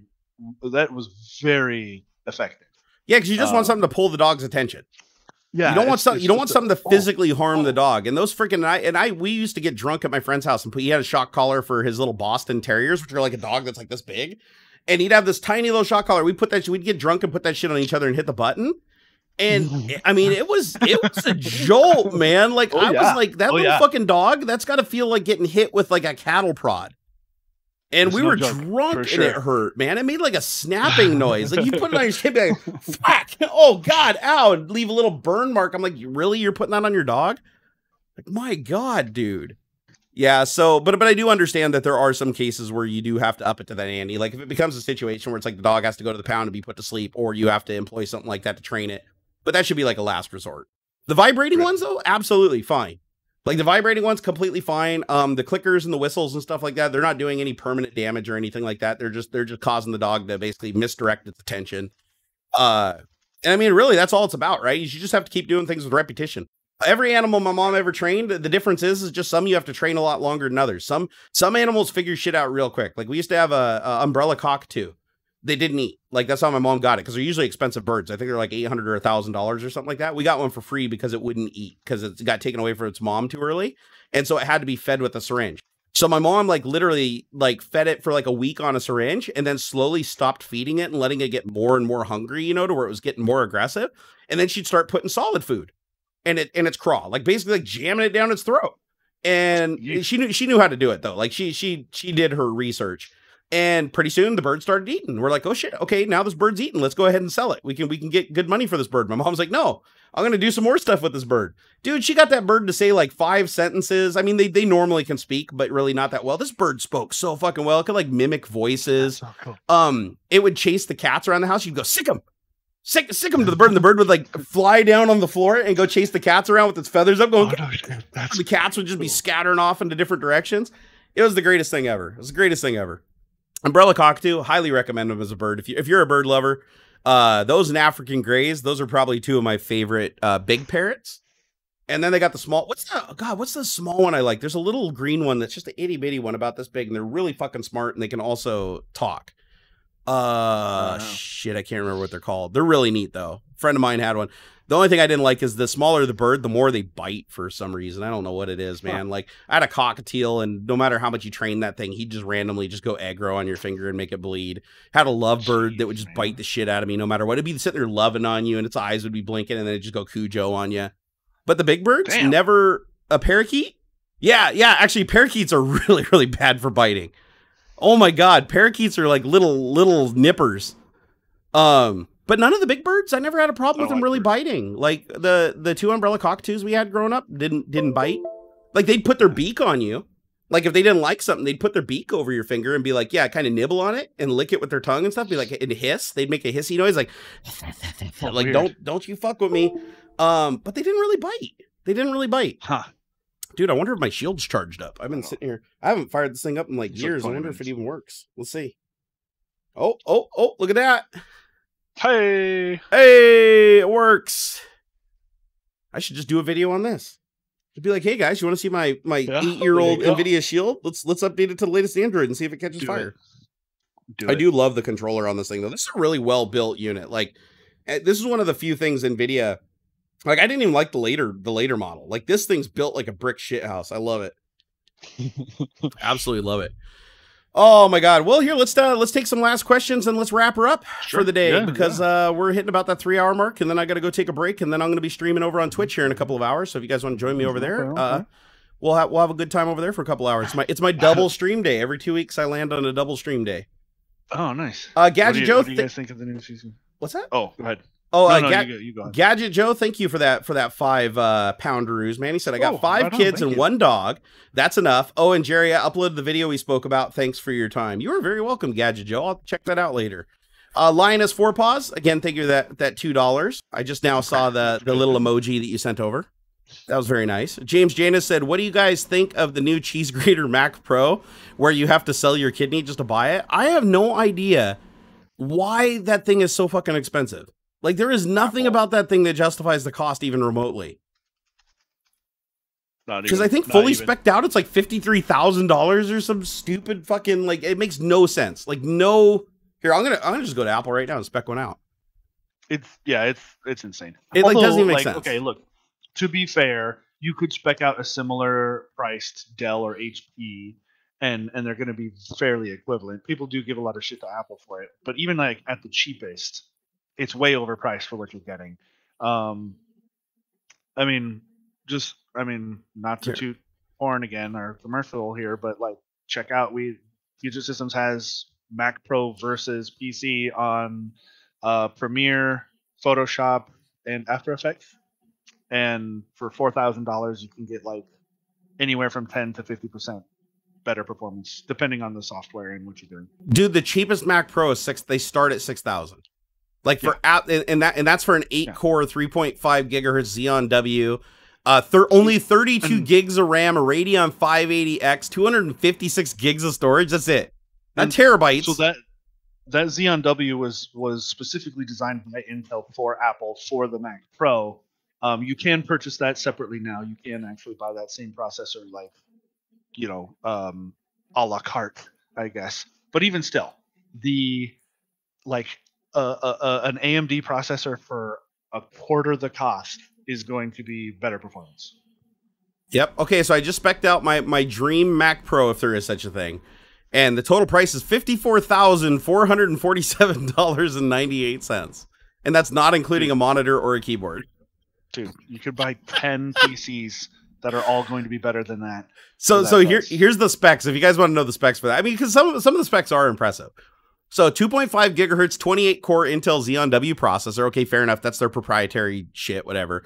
1.5 terabytes of DDR4 memory, and it's ECC. Ooh. So I'm gonna that right there is $20,000 option. Yeah, it's 20 grand just for 1.5 terabytes. That's actually what it would cost. Like that's expensive. I agree. Shit. I agree. 2 Radeon Pro Vega 2 Duos with 32 gig each. Okay. And HBM2 memory for each. Okay, so I don't know. That sounds like a pretty badass card, and there's 2 of them. 8 terabytes of SSD storage. Apple Afterburner card, whatever the fuck that is. I'm guessing that's a proprietary accelerator. Stainless steel frame with wheels. That's a $400 option. If you would like a stainless steel frame with wheels so that you can wheel your little Mac Pro around your room and show it off to your friends, that's $400 for that. Not for a case, for the wheels for it. Let's see, Magic Mouse and trackpad too. So it does come with a mouse and a trackpad and a Magic Keyboard. Okay, so it did come with a keyboard for that price. I feel like I do need to say that. And let's see, how much was the option for the bigger processor? So it was, hold on here. Here, click. Oh shit, it's not even letting me go back and click on stuff. After you click on some options, it doesn't let you go back. So if I only want 32 gigs of RAM though, it's $25,000 less. So that's good. But it is overly priced for what it is. I mean, it's you're paying for the ecosystem, you're paying for the operating system, you're paying for all that shit really. And you're paying to be in that proprietary, environment where you can sniff your own farts. Pretty much is what you're doing. Hey, Rollers, he said, is what you don't see, you have to pay for the overpaid Apple designers and engineers to come up with ideas. You know what? They should be able to come up with ideas way easier because they're in that big giant glass $1 billion building. Like that should inspire, like the one with the glass wall. Did you hear about the employees running into the wall? Did you ever hear that story? No, but I'm not surprised. So at Apple, they built that big, what do they call it? The mega complex or whatever the fuck it is at the center of spaceship or whatever. Yeah, right? It's like spaceship or something. Yeah, but it's all glass. All the walls, interior, the exterior walls, it's all glass, and they're all curved. All the hallways are curved inside of it. So what happens is people are looking down at their watches and looking at their phones while they're walking, and they kept drifting into the walls. And they actually had a couple calls by ambulances for people broken arms, broken nose, lacerations. And so they had to go around and put stickers at visual heights on all the windows, like every so many feet. so that you had a visual cue and an indicator that there was glass there, so that you wouldn't run into it anymore. So they basically spent all that money building this like huge, sophisticated looking, futuristic building, and they ended up having to put fucking shitty stickers all over the glass everywhere to make it safe. I thought that was pretty funny. Jeez. Wow. But will it run Crysis? Yeah, at almost 15 frames per second, bro. All right. Almost 15 frames per second. Simo Par W said you have to count the 10K licensing fee for the Apple logo. That is true. Right. That is true. All right, guys. Well, I think we're going to go ahead and wrap it up. This is another Tech Talk in the bag. We will see you again next week on Saturday at 10 a.m. In the meantime, I should have some new videos uploading here in the next couple of days to the channel. Also, if you'd like to come join either one of us over for our Twitch live streams that we do during the week, all that is in the video description. So just look down there and the links will be available. And I will be live in probably, let's see, 2 or 3 hours. Haven't decided yet. Just check my Twitter. I'll tell you guys when I'm going live over on Twitch.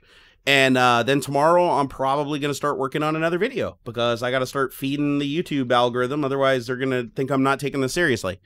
Right. And they're going to punish me. Thanks, you guys. Yeah, no, this has been fun. Let's see, anything else? Let's see. Bitnik said it was amazing as always. Well, thank you, sir. Also, thank you for all those super chats, guys. We really do appreciate it. Thank you. We split Thank you those very up, much. and it just goes into the bigger pool of surviving the apocalypse. So we do appreciate that, guys. And we will see you 10 really a.m. does. Saturday. Next Saturday. Next Saturday. And you good? You good for next Saturday? No problems so far? As far as I'm aware. If anything pops up, guys, if any change happens, just keep an eye on Twitter. Twitter is where like that's the hub where all the information goes out. So even if you hate Twitter, just like you don't have to sign up, just watch the feed. Just follow me and Jerry on Twitter. We'll keep you informed. Yeah, totally. All right, guys, we will catch you next time. Now I got to push like 5,000 buttons to end the stream because YouTube doesn't make this easy. Hold on here. So I'm going to click end stream. Are you sure you want to end the stream? Yeah, just keep waving. Just keep waving. Just, are you sure you want to end the stream? Yep, I'm pretty sure. Oh, and after this, go watch my video, guys. Go watch my video. I need to get some more views on that Nvidia RTX Voice video. All right. Tell your friends. Tell your friends. Tell your family. Tell your mistress. Tell your doctor. I don't know. Tell everybody. Tell your masseuse. All right.